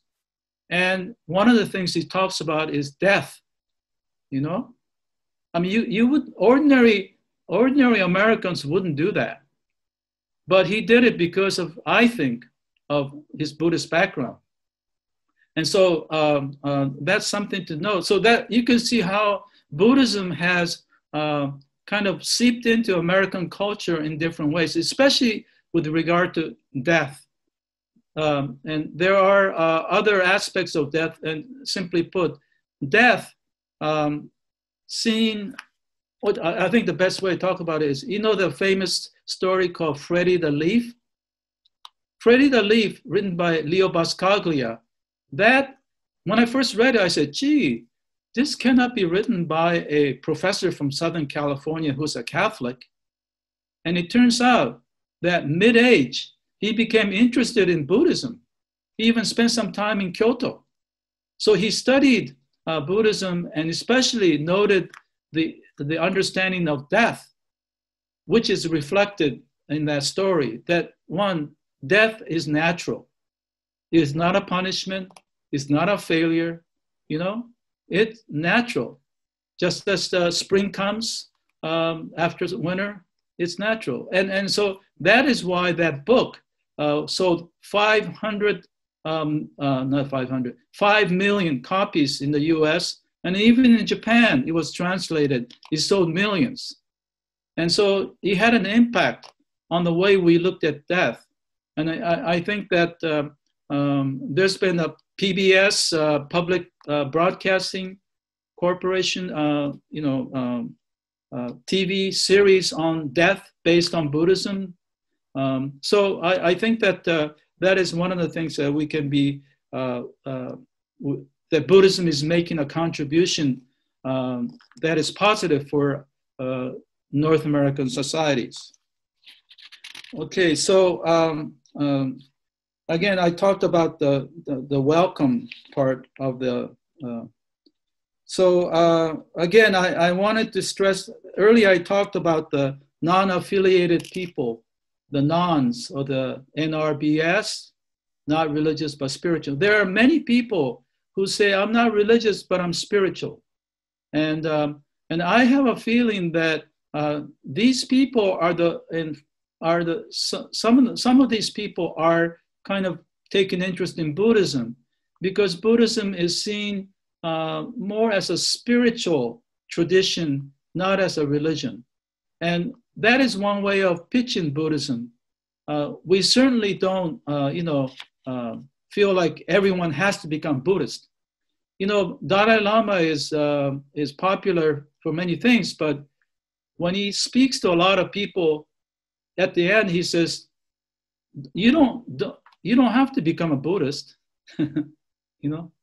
Don't be a Buddhist, in fact, he says. So he's not an evangelist saying, if you don't become a Buddhist, you'll go somewhere. I mean, it's not that kind of attitude. And so, that is something that I want to talk about here. But before that, I just want to say a few words about, Buddhism in a 2,600-year-old history has not gone over the wall, the Western wall, I call it. The wall that's separating the East and the West. Of course, in the 17th, 18th century, Buddhism started to be known by the scholars, but it never became a religion of the masses or the ordinary people. But from 150 years ago, in America especially, Buddhism has begun to take roots as a religion of ordinary people. And of course, the Asian immigrants brought Buddhism to America. But especially since 1960, 65 on especially, that many people who didn't grow up Buddhist are converting to Buddhism or are taking strong interest in Buddhism. And with that, we can say that this is the first in the history of Buddhism, that Buddhism became rooted amongst the ordinary people in the West. And then another interesting point is that it was not transported or imported by kings and the emperors as it did in Asia. If you know the history of Buddhism in Asia, the Buddhism was really transported mostly by the ruling elite, not by ordinary people. They wanted Buddhism because of not only the religion, but also the arts and the architecture, the technology, and the medicine, all these other reasons. And so it had other benefits. But now in North America and Europe and others, Buddhism is invited, taken in for its original intent, which is awakening, understanding, compassion. So there are no other frills in the pure Buddhism is what people are looking for. Of course, nowadays, mindfulness meditation has become very popular, and it has become used for, relieving tension and for non-religious purposes. But still, I think it's still positive. It's leading to the alleviation of suffering in some respect.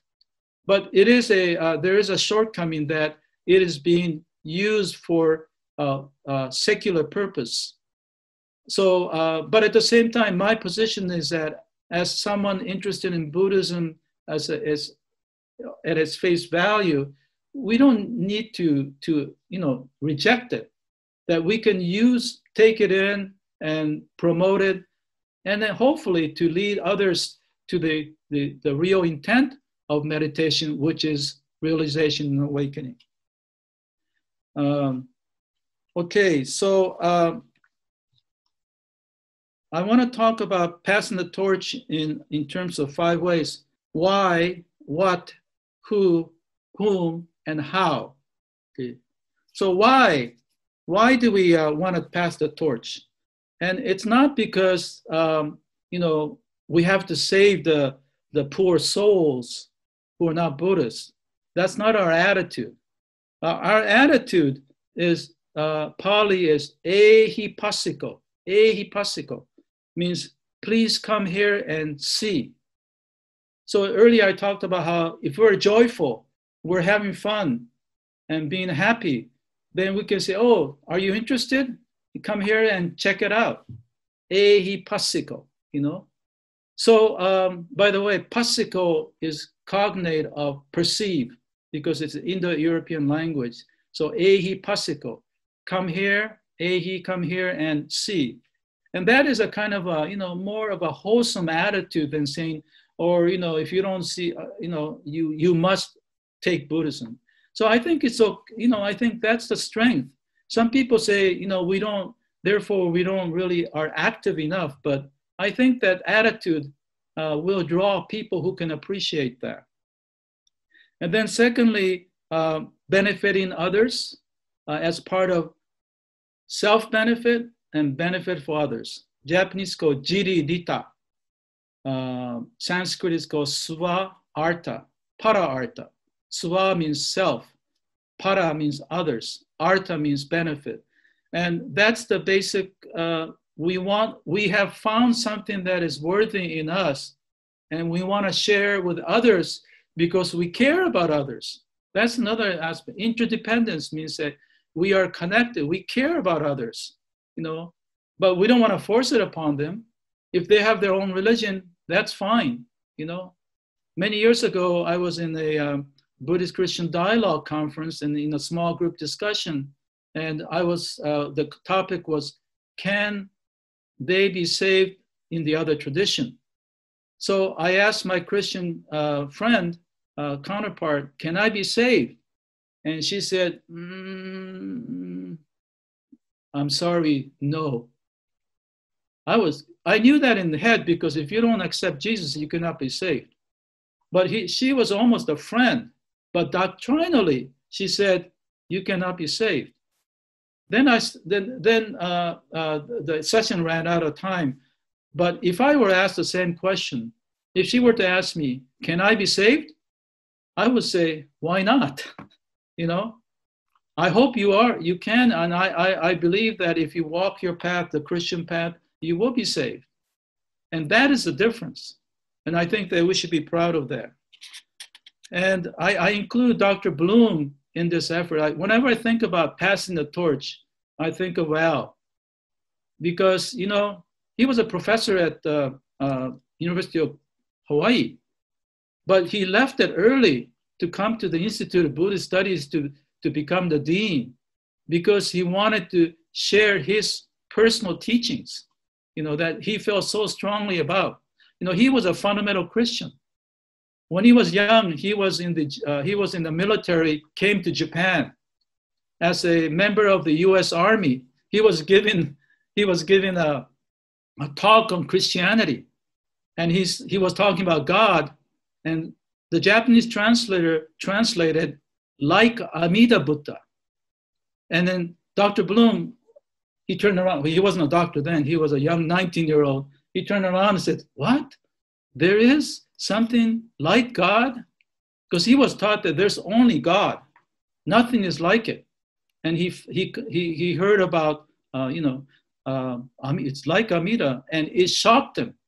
And that's why when he went back to America, took interest in Buddhism, and eventually got his PhD at Harvard and became a professor of religion, but also became a Shin Buddhist. He got ordained.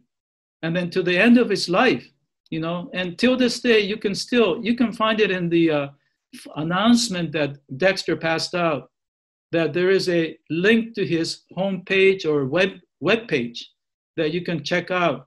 He has all kinds of important lessons, and he has lessons on Shin Buddhism that you can partake. And so he was till the end exemplifying passing the torch to the very end. And Shinran too, and Buddha too. So again, we cannot all be like the Buddha and Shinran or even Dr. Bloom, but we can do whatever we can in our capacity. So that's the why. The what. The what is what are we passing on? Obviously, it's the Buddhism. It's the teachings and the practices. And again, I already talked about how Buddhism is seen in a positive light. But actually, Buddhism is not so exotic in America or North America. Recently, I wanted to show you a book that I love. It's called here, Buddhist Modernism. Buddhist Modernism. It's by David McMahon. I can send this out later to other people, but here, this book called Buddhist Modernism is how Buddhism developed in America. And what he says, one of the many things he says is that Buddhism is not so exotic. There are exotic parts about Buddhism that Americans could not easily accept, like reincarnation and, nirvana becoming like extinction, which is not extinction was a bad translation. Nirvana is much more full, much more lively. But here, what he says is that actually in American culture, there already existed values that are similar to Buddhism, which allowed for Buddhism to be accepted a little bit more easily. And that is founded in the romanticism, transcendentalists, and rationalists. And these are the fundamental thoughts of America, or Western civilization, almost, the modern Western civilization. But I wanted to speak of it in terms of my own experience, which makes it a little bit easier. When I was in high school, somehow I wasn't an avid reader, but I was drawn to Henry Thoreau, the transcendentalist, Henry Thoreau. And he has a famous essay called The Walden Pond. And in it, he leaves the city, goes out into the woods, lives in this cabin with hardly any furniture. And he enjoys the solitude of being in nature. And somehow it just drew me. And no one ever told me to read that book. And I think it's partly because by then I was already somewhat of a Buddhist. But then later I learned that transcendentalists in the around 1840s, they took interest in Hinduism and Buddhism. In fact, when Henry Thoreau died, his friends commented that his face looked so peaceful, like the Buddha. So transcendentalists emphasize and people who advocated romanticism, romantics, yeah. And there are different varieties, of course, but in general, they talked actually about interdependence, ideas of interdependence, like organic wholeness of nature and our inseparability. We're not inseparable from it. And feeling of awe and reverence for nature. And nature seen as not just part of God's creation, but part of God. Not just part of God's creation, but God itself. And connection to nature through cultivation of solitude, especially in Thoreau. So you have already precedents. And there's a notion also of, among the romantics, of what is called subjective turn or inward turn. There's a tradition of turning inward. Truth is within, not outside. The power of the individual mind to observe one's emotions and inclinations. These are part of the romantic tradition. And that is why I think meditation is very important, attractive to Americans, that there is a fundamental subliminal kind of tradition that's already there. But Christianity and Islam, though it had that kind of meditative tradition, it's no longer very strong. And that's why Buddhism has provided that for many Americans in an easy way, in a way that anyone can practice. So these notions of interdependence, nature, wholeness, subjective turn, and even this one last point, rationalism, which is more opposed to romanticism. It seems it's different, but this book talks about how that the power of the individual mind to observe emotions, inclination, or to see yourself objectively, that is a part of the way how we look at Buddhism. Okay, this may have been a little complicated, but we're running out of time here, so I want to go rather quickly. Again, I mentioned that Buddhism is a religion of awakening, not of belief, not believing in something that you cannot see. So that's why, we talked earlier about God. God is not a major issue in Buddhism. It's how we experience life and how to deal with what we are confronted with. The other point that we can emphasize again is Buddhism has made a difference in the history of Asia. I want to mention two things very quickly, and some of you already know this, but let me talk first about,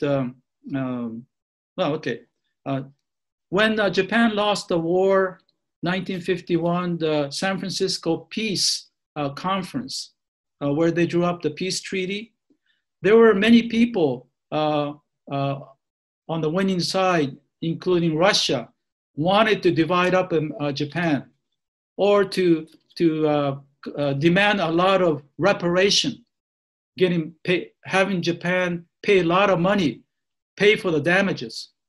But if that had gone through, Japan would not be what it is today. I tell that to the Japanese young people. The benefits, the wealthy country that you now live in, it's because of what this Sri Lankan representative said at that meeting.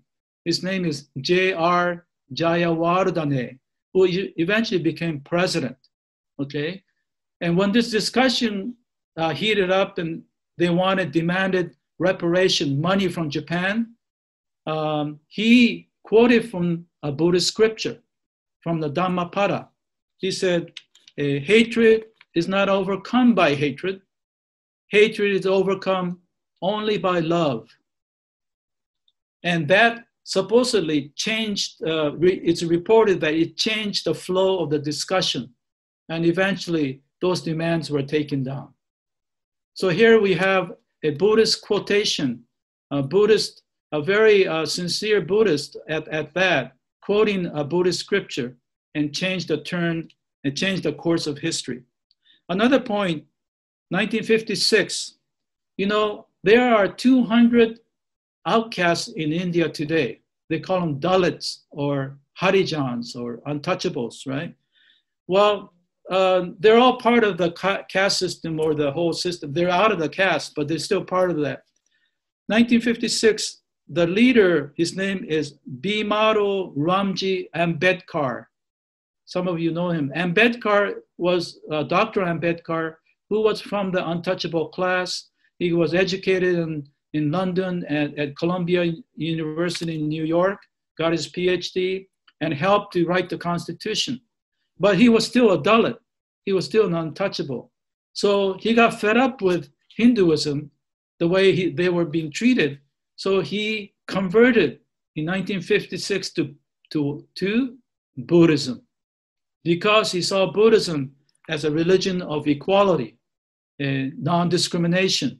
And so today, there are, a lot of Buddhists, probably close to 1% now.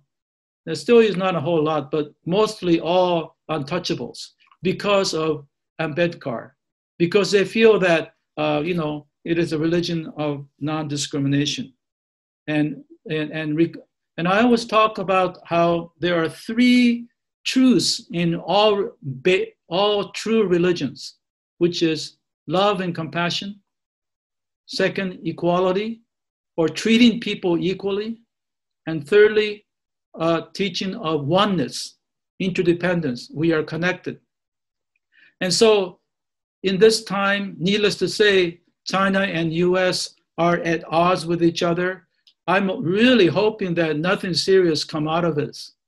If there is an incident in the South China Sea, it can lead to something more horrible. And because of the election in the US, our president is, stoking this kind of fear and hatred. But we need to go back to the true religions, espouse, non-discrimination and love and compassion. Okay, one other thing I wanted to point out is that I said, what do we pass on? We pass on Dharma. But sometimes the present Buddhist churches, especially Buddhist churches of America and Hawaii, you have temples that are going out of business, so to speak. There are no longer people who can, support it. The case of Spokane, Washington is an interesting one, that all the traditional Buddhists were no longer around, or there are very few left. They could not keep the temple. So they thought of closing it up, just abandon it, sell it. But they made a wise choice. They said, okay, we're going to leave this facility to anyone who is interested. So they opened it up, and lo and behold, many other people who were not traditional Buddhists, who were not, specifically not Japanese American Buddhists, and now it's predominantly made up of non-Japanese Americans, and it's doing quite well. And so it's an example of, don't shut your temples and close it down, open it up, pass it on down to other people who want it. And, that's a treasure that we have for others who are interested. Okay, now we talk about why and what and who. So who passes the torch? Of course, the ministers play a great role, the priests, because they're the professionals.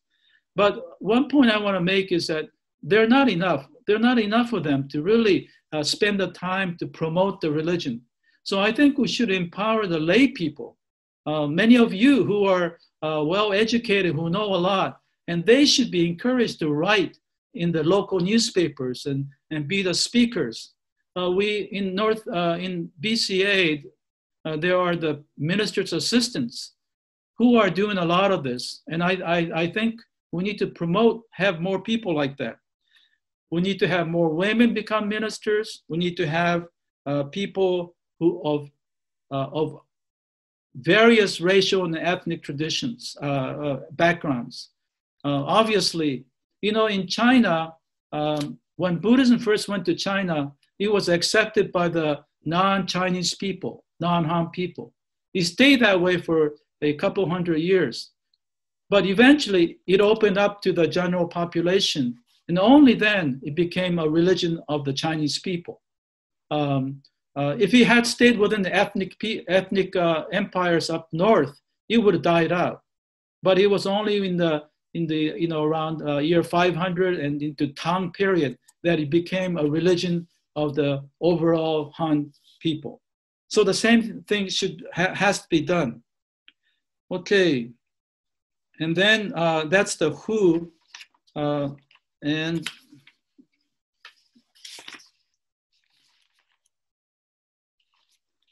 okay, to whom? Let's see. Okay, well, so I just talked about who passes on, and I emphasize the importance of lay people, and having. I feel like the importance of women becoming ministers, because they can actually talk about Buddhism with a different perspective. I find female teachers to be more down to earth. They talk about the more of the living issues of our lives, not about the traditions and how important that is. That's important, but we want people-centered, not the tradition-centered only. We have to have a balance. But, and I'll finish very quickly. The fourth one is to whom. And I already talked about this. To whom do we pass the torch? We pass it down to our kids and our grandchildren, but also to people in general, in the general society. And this is obvious. But sometimes when we say pass the torch to the next generation, we're only thinking about our own kins and our relatives, but that is not the Buddhist spirit. Lastly, how do we pass the torch? And I think when we do it for our grandchildren and children, what is important are two things: conviction and knowledge, and especially conviction. And that manifests in the way we act. And I already talked about this, so I won't go on too much. But modeling children, especially grandchildren, in Japan, often people who are very interested in religion at their older age, you know what they talk about? The influence is not their parents so much. It's the grandparents, especially the grandmother. And so if you're a grandparent, I think that you have a greater role to impact. And again, I'm going to say it's not easy when you share with members of a family.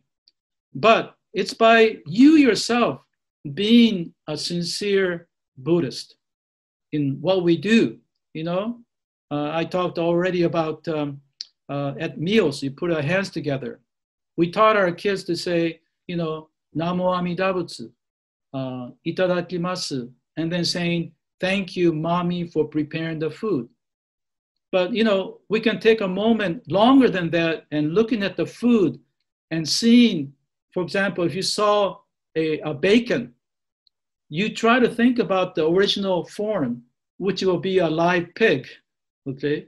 So that reminds you that as you're eating your bacon, that originally was a living being that you had to take in order for you to have that the bacon that you love. We're ultimately, you know, out for ourselves. That too is important for us to remember. So how to talk about the teachings to your kids? Actually talk about them, and not so much in terms of teachings, but talk about, you know how you can talk about, you know, I'm having some issues with getting old. You know, it's getting harder and harder. I'm getting a little foggy and things like that. But you can say something to the effect that, but, you know, my religion, Buddhism, teaches that's the way things happen. That's natural. So I accept it. And I look back to all the things that made my life possible. The fact that I'm able to be a grandmother now, grandfather now, means that you live more than 60 years old. And that means that there are all these factors that made it possible, so I'm grateful. And just by sharing that thought to your grandchild, I bet that child will remember that for the rest of his or her life. So personal sharing, and that's the torch. You know, make yourself the lamp, make yourself the light. And so the question is, are you a light in the Dharma? And so just live it. And then finally, the other things about the technicalities of how to share the teachings with others.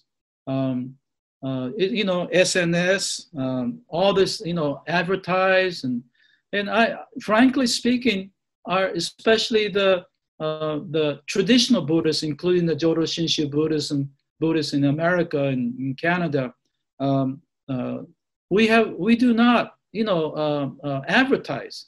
We do not reach out as much as we should. I think that when we have, you know, talks like this, I think there should be a greater effort to, you know, share. And I know Dexter did a great job, but in most cases that it's kept within, and it's like a secret, you know, and that no wonder people back then thought Buddhism was a religion where you meditated staring at each other's navel. And so it's not, Buddhism isn't like that. And that's why we have to think more effectively of how to reach out. And so I talked about the why, what, who, whom, and how. So it's already clear, written more in detail in the outline. So, but finally, once again, going back to the, the becoming a torch on, be a light onto yourself, or make myself the lamp, and then make the Dharma the lamp also. We rely on the Dharma to make ourselves the lamp. And then we take that torch, that lamp, that light, and pass it on, not in a forceful way or demanding way, always remembering the three things of being confident in the religion and being joyful, and then trying to be relevant to the needs of people. So we need to be person-centered, not only Dharma tradition-centered. So thank you. That concludes my second part. Okay, we have 15 minutes, not as much as we wanted, but well. Yeah, thank you, Dr. Ken. Yeah, now we go into our kind of final question and answers. And if you want to ask him a question, please send me a chat, and I will then help you unmute, and you'll have your turn that way. Just to let you know that Dr. Tanaka will be staying for a Pauhana session after our formal closing at 4:15. Dexter, you have to explain what Pauhana. It's a Hawaiian. I didn't even know. Pauhana is after work is done. You get together, and so it's basically another 30 minutes of kind of informal conversations. With those of you that would like to stay on and kind of chat with Professor Tanaka. But we will kind of have our regular closing at the appointed hour of 4:15. So I'm looking at the chats. We did have some other questions earlier that I put into the chat line for Dr. Tanaka. And I think we had something from Kimi Onikura. According to your book in Japanese, you mentioned that a number of Buddhists in the US are growing also globally, but seems like most likely Zen meditation type of Buddhism. What do you think about Shinshu futures in the United States? How are we going to approach the next generation? Anything we can learn from your teaching experience to young college students in Japan? So we'll start off with that as I wait for others to respond. Well, it's true that the Buddhism that is growing, traditions, denominations that are growing, have a strong meditative tradition. So there are Zen, Theravada, or Southeast Asian form, and the third is Tibetan. They all have a well thought out, easy to access meditation. So for Jodo Shinshu, I think that because of the lack of a specific practice like that, it may not, it doesn't, is not as attractive. And of course, we know that it's often considered like Christianity. I often talk about how I was called a Christian Buddhist one time when I introduced myself at a Buddhist conference, and so that is true. So, but I think that without emphasizing any practice, Jodo Shinshu has elements that are very attractive. First of all, it's family religion. it's for the householder, because Shinran, as we said earlier, was the only householder or married clergy. And so we are open to, children participating. And I think that part of it, it's a family religion. And that's something we can emphasize. And there are people who are interested in a Buddhist tradition that is, that where the entire family can participate. And, having services on Sundays. And so I think even if we didn't do anything new, anything different, but just, welcoming people and being open to others, and just opening the door, I think there will be plenty of people who will take interest in Buddhism, Shinshu. And in fact, there are many non-Japanese or non-Japanese Americans who have become ministers. Obviously, we saw Reverend Kaufman there. And amongst the ministers' assistants in the BCA, I understand we have about 200 of them. I think more than half, at least half, are non-Japanese Americans. So you already see that, you don't have to have meditation to be attractive. It's just that we haven't really pitched ourselves as much. And now I think that the teaching that you are accepted just as you are, that teaching without any judgment, that teaching has been very appealing to a lot of people. And there's some people here who have converted to Shinshu, and they attest to that. There's no judgment. It's unconditional embrace, but that is something. It's a high level of awakening, because one has to actually. Well, it's not for everyone. I'm not saying that we all have to do this, but Shinran Shonin spent 20 years as a monk, what we called in a self-styled, self-powered manner, and he couldn't find the answer. And at 29, he found the answer in the teaching of other power.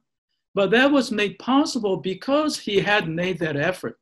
So my take on Shinshu, now if you don't have to change anything, my take on Shinshu is that we should talk more about what we can do, not simply accept the compassion of Amida, or just simply reciting the Nembutsu.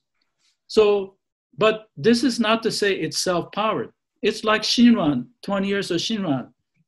He's kind of, tilling the soil for the seed to take roots.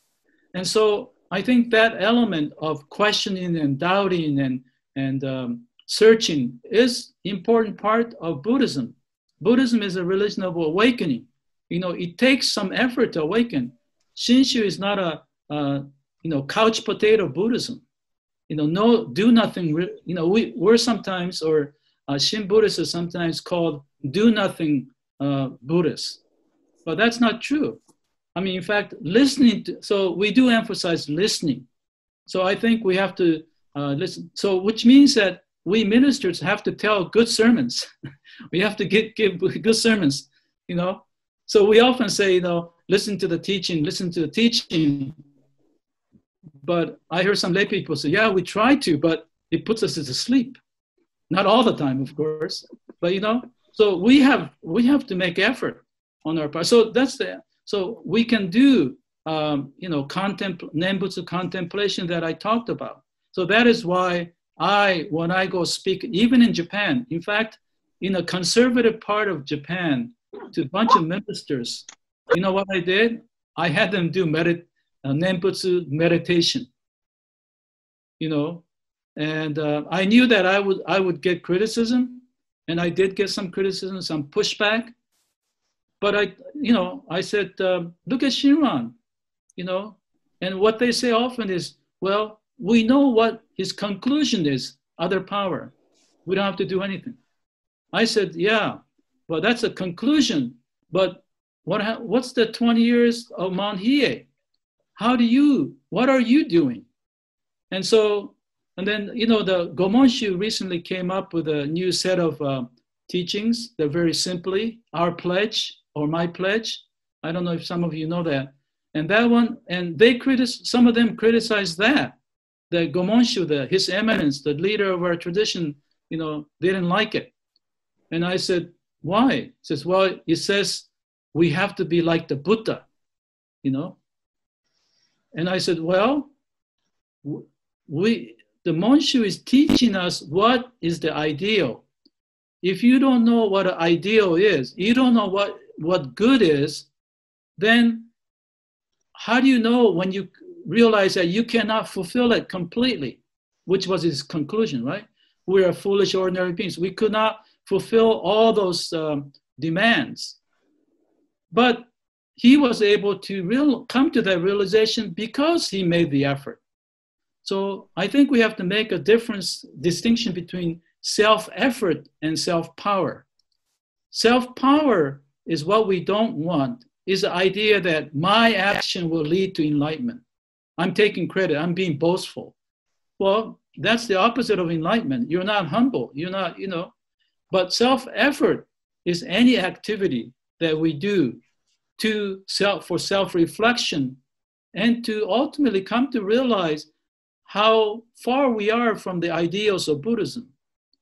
And that is an important part of awakening, the realization that we are imperfect. Okay, so I'll stop at that. Okay, the next question comes from Dave Atchison. Hello, Dr. Tanaka. Thank you very much for your lectures. And I think this question actually follows along fairly well from the previous discussion there. It's a question about engaged Buddhism. And I think it's prompted largely by a couple of things, but one of them being the recent passage of John Lewis, who was basically in a way, kind of the receiver of the torch, although he and Martin Luther King Jr. were kind of carrying the torch simultaneously. But he was the youngest speaker at the March on Washington. And by the time he was 19, he was already super engaged. And teenagers younger than him were some of those that really accelerated in the civil rights movement, the progress towards change. And sometimes they were running out ahead of kind of the elders of the movement who played a bit of catch up. Anyway, as we look at the Black Lives Matter movement and the demonstrations in the streets and the young people getting engaged, I've been following some editorializing and some postings on the BCA website, as well as the message of our own bishop here in Hawaii and through the Young Buddhist editorial. I just would ask you to maybe comment a little bit. I realize you've probably been in Japan this whole time during the coronavirus and the recent Black Lives Matter demonstrations on the street. Yeah. But if you could just comment on kind of a Buddhist perspective, if young people come to you and say, what are your thoughts on me getting involved in this particular effort or sort of that kind of activism? Mm. So I guess I'll leave it at that. One of the chants that you hear is no justice, no peace. And I've asked this of more than one minister, but part of my question you could respond to would be about the nature of peace and how much that requires, from a Buddhist perspective, that true peace also be underlaid by justice. So anyway, big question, I know. Okay, I'll take a shot.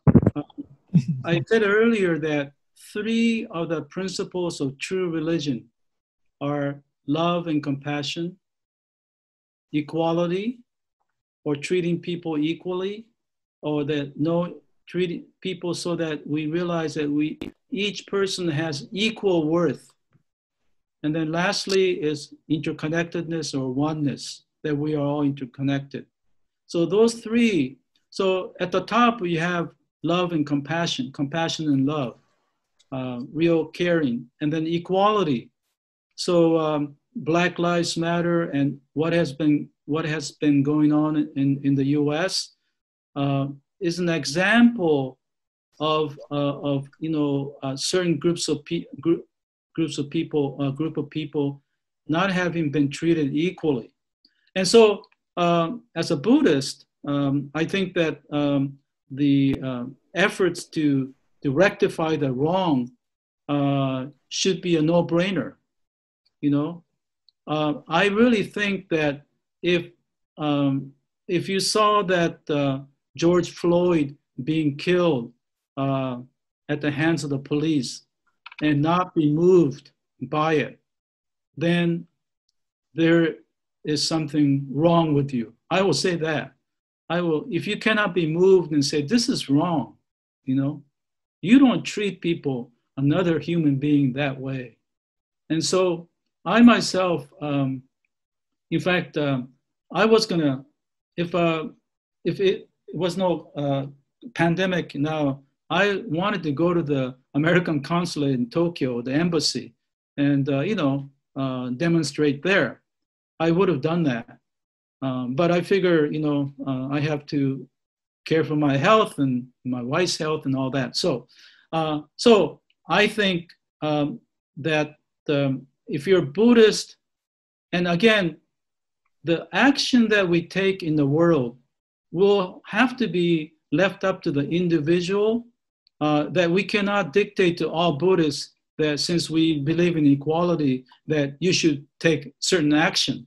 So other people's act, but what is important is how about you?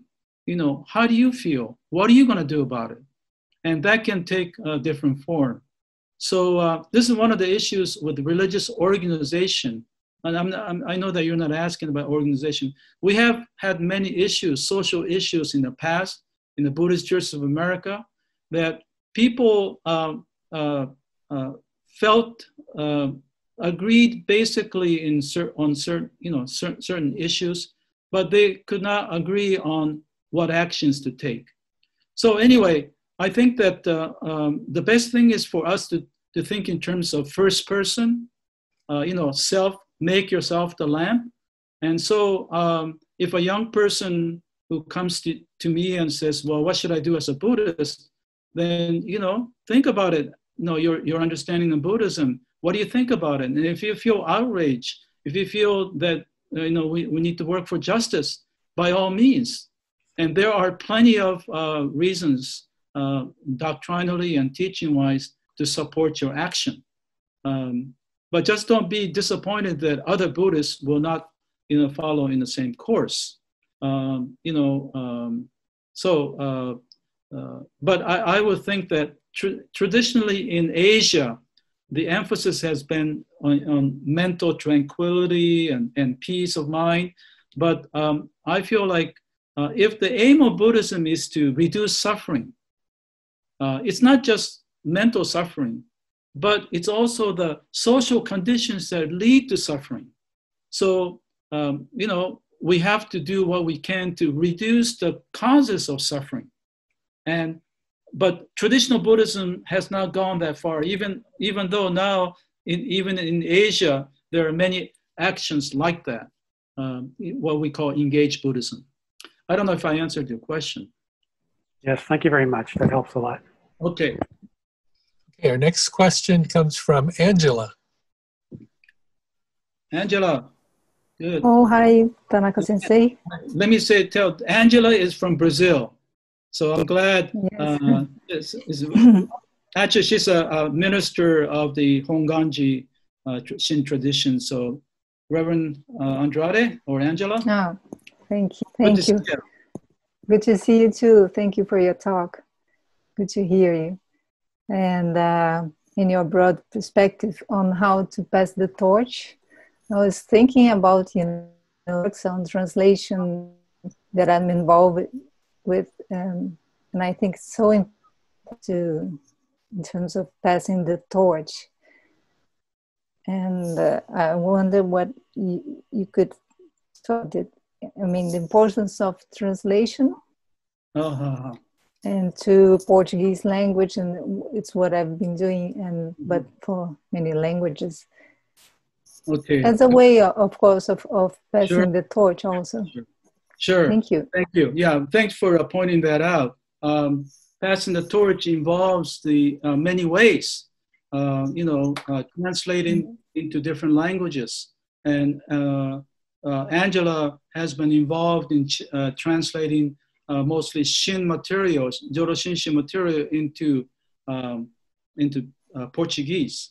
In fact, she's completed a translation of my Ocean book Ocean, Introduction to Jodo Shinshin Buddhism. She's just completed it, so hopefully you'll be published soon. So, of course, you know, Xuanzang, who is a famous monk in the 7th century China. You know about him. He's traveled for 17 years, went back to India from China to retrieve all these scriptures and spend the rest of his life translating. And because of that, we had so many activities and teachers who came out of it. And BDK, that published my book, this present book, is doing, amongst many projects, is translating, you know, the Taisho Tripitaka, the canon, the Buddhist canon, the huge canon. There are 100 volumes. You know, each volume has 1,000 pages, and we're translating the first 139 into English. And I'm involved in that project. And so, you know, that is an important part of passing the torch, because, yeah, I talked about relevance. If people cannot read it, then the teaching cannot be transported, and so passed on. So you know, Angela has done such a great job in helping with the translation of Shin material.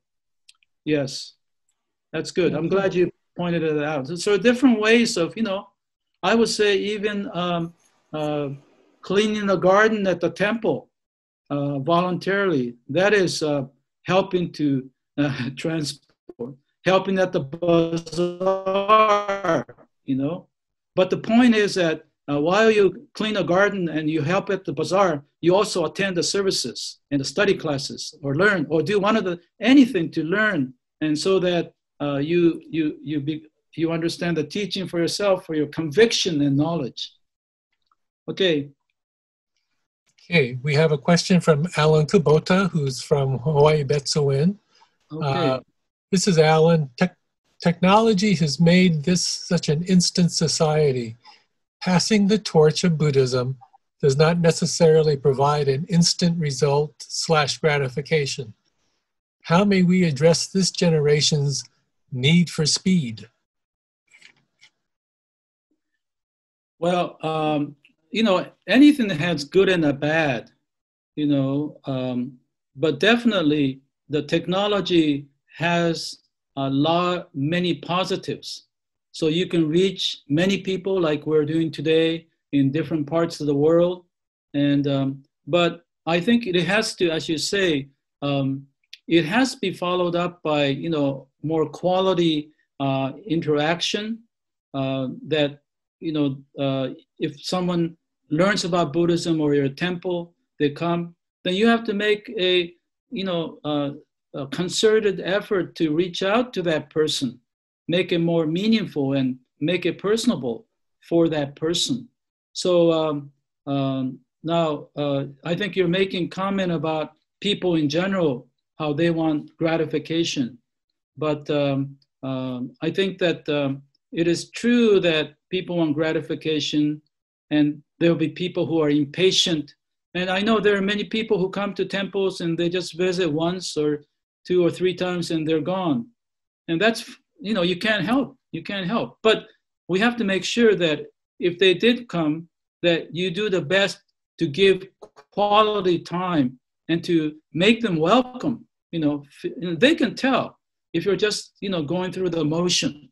So I think that if you are interested in passing the torch to new people, then, as I just said, utilize the, you know, the internet, the digital world, because, you know, they can do things that we couldn't do before.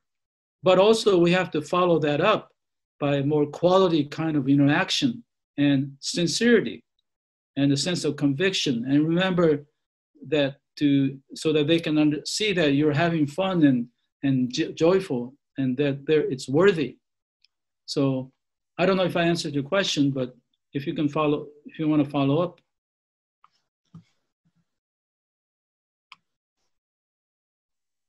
Okay. We had a question from Kazumi Kuruma, I believe probably from Japan. Okay. I now learn many younger American people became Buddhist and are interested in Buddhism through mindfulness meditation. Zen and essential are common to all denominations Buddhism teachings. How do they feel about Jodo Shinshu, which tends to be considered similar to Christianity that they escaped from? Yeah. So I kind of alluded or talked about this earlier. The interest in Jodo Shinshu is not as strong as in those others. That is clear in terms of numbers. But there are enough people who are interested. And actually, I kind of answered much of this, so I don't want to repeat myself. But so the last part of the question was, how, Dexter, can you read it again? The last part? I guess, how do they feel about Jodo Shinshu, which tends to be considered similar to Christianity that they escaped from? Yeah, well, actually, many people don't know much about Jodo Shinshu. You know, they have kind of a casual understanding that it is, as you say, like Christianity, or it's a religion for the populace, or it's more devotional, and that. It actually, that's why we have a huge task to really convey Buddhism in a broader world. And those who understand do understand, but it is far and few between. So I think that is what many of us are trying to do, to present Buddhism, Jodo Shinshu, in accurately and in an inviting and appealing way. But I think if we present it traditionally, it will not be appealing. It has to take a different approach in terms of teaching. And but again, institutionally, I think the teaching of the family, for the family, householder, that is appealing. So, but I think that for young people who want to do things, they may feel somewhat inadequate, or that the teaching is not inadequate because it doesn't have clear-cut practice and meditation. But that's where, and I earlier talked about how we can innovate in presenting the teaching. Okay, so since I talked about it quite a bit earlier, so that I'll keep it at that. Thanks for the question. Okay, I have no further questions. So the microphone is open for anybody that would like to have a shot at it. Okay. There's June Masayama. Yes. I just have a couple comments here. I think with the shelter in place that we've been, for the past 4 months, most of the ministers in California, I think, are doing their services online or YouTube or whatever. So I think I'm assuming that people, not just members, but just people out there are looking for something, maybe religious or whatever, something to make them feel good.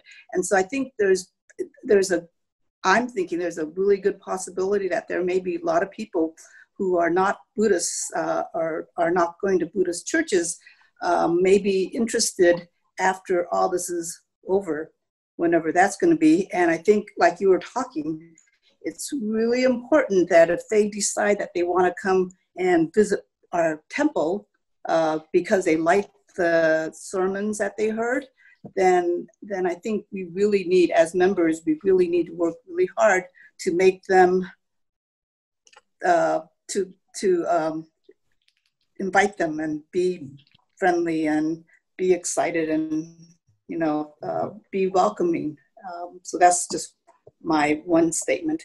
And the other is, you know, I grew up going to church in the 50s and 60s because my family was Buddhists, and so it was not anything that I had to really think about. And I think back then too, there was a reason to go there because my friends were there and it was fun. And life is really different now. I have grandkids and I don't know how to get them to church. So how do I do that? Well, part of getting the young people to church, as I said earlier, 40% of the young people, and probably even more, they may be affiliated, but they just don't have the time. That's what it is. And the lifestyle has changed so much, you know. So that's why we have to change the way we think about how people relate to the church or the temple. I've been saying what's called one-dimensional affiliation, in other words, or participation. Rather than having one person become a member and be expected to do a lot of things, you will not get the young people to do that anymore, I think. But if you can have one activity that they're interested in, and they will participate in that activity, and in that way they're affiliated with a temple. And then, Yeah, because I think, you know, it's the way it was in the past was we went to church for, like I said, social reasons or whatever. It's really changed over the past 20 years or whatever, where people want to come to our church. They want to learn about the religion, which is really different from the way it was 40 years ago. Yes, so that is, we're talking also about phenomenon of ethnic group relying on a religion for their social and cultural needs. But those needs have almost disappeared. And so we have to make the transition to really becoming a religious organization. So in that regard, I think that at the temple, you know, you have different committees. I bet you that your bazaar committee has more money and more people involved than the religious education committee. Right? And so what I'm saying is that we should really want new people to come and participate. You have to really develop that religious education part, or the membership committee, and work in tandem, and that have people ready to, you know, meet people, not in an aggressive way, but in a welcoming way. But I don't see that the effort is made equally. It's changing. I think temples are really changing, especially in the Bay Area, because we do have, like, in the mornings, Sunday mornings when we used to have services, you know, we would have coffee and refreshments half an hour before service started. So it was good. Yeah, good. Well, you know, anything, like, you know, things of that nature. Right.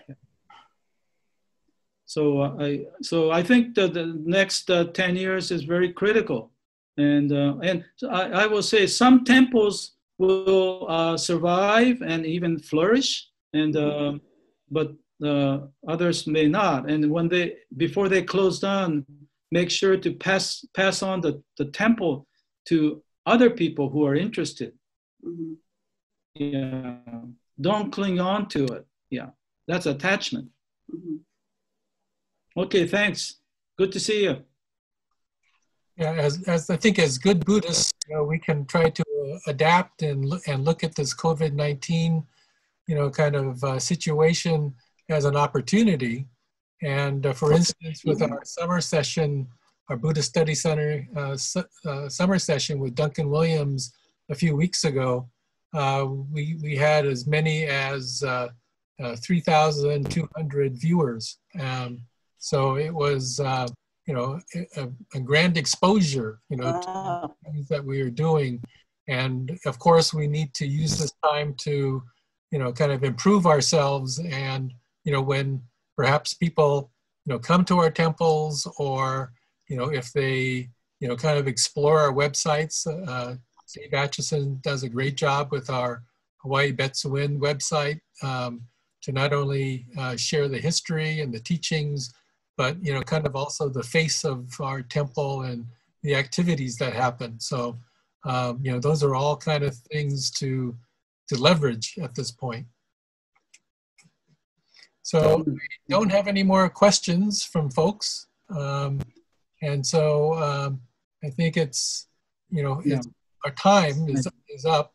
So Dr. Tanaka, would you like to? Aho Umitani here. Are you here? If you're here, can you? Hello, hi. Oh, okay, you are. Okay, good. I'm glad that some young people are here. And thanks again for editing the book. And please do what you can. Do you have any last quick comment about, since we're talking about you guys and you have to probably speak for yourself. Anything, can you share some thoughts? Well, there's definitely been a cultural shift in the perception, or I think as we move on to this new generation, we have to also, while introducing new members and gaining new membership, we also need to fix or teach people the true meaning of Buddhism. I often have, when I talk to friends or people who don't know much about Buddhism, they often have a certain mindset or perspective of what they think Buddhism is. So there's a lot of stereotypes and like misinformation about it. Like, oh, you're vegan. Oh, you have to shave your head. So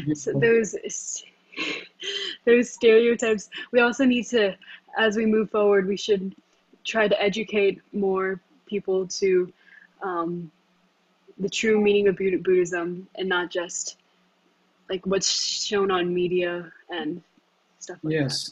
Or that's just my take. Yeah, no, well, that's your take, and that's very important. So, again, that's your torch, and please pass on that torch in the ways you have just talked.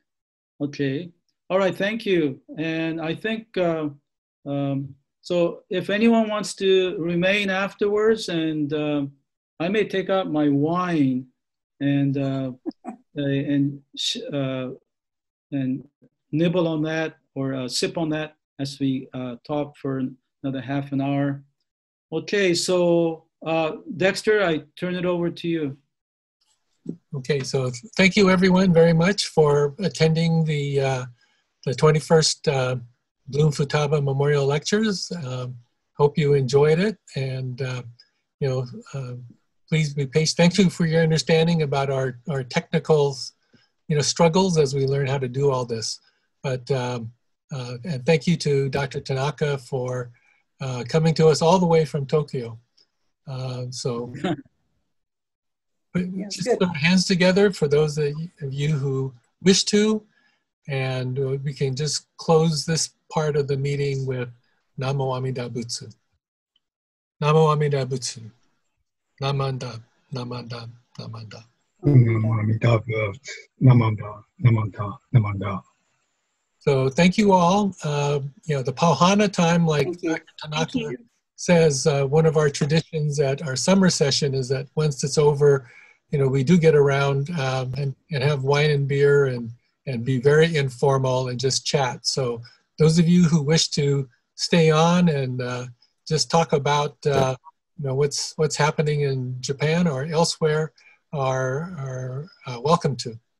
So we'll do that for about half an hour. Okay. Aloha.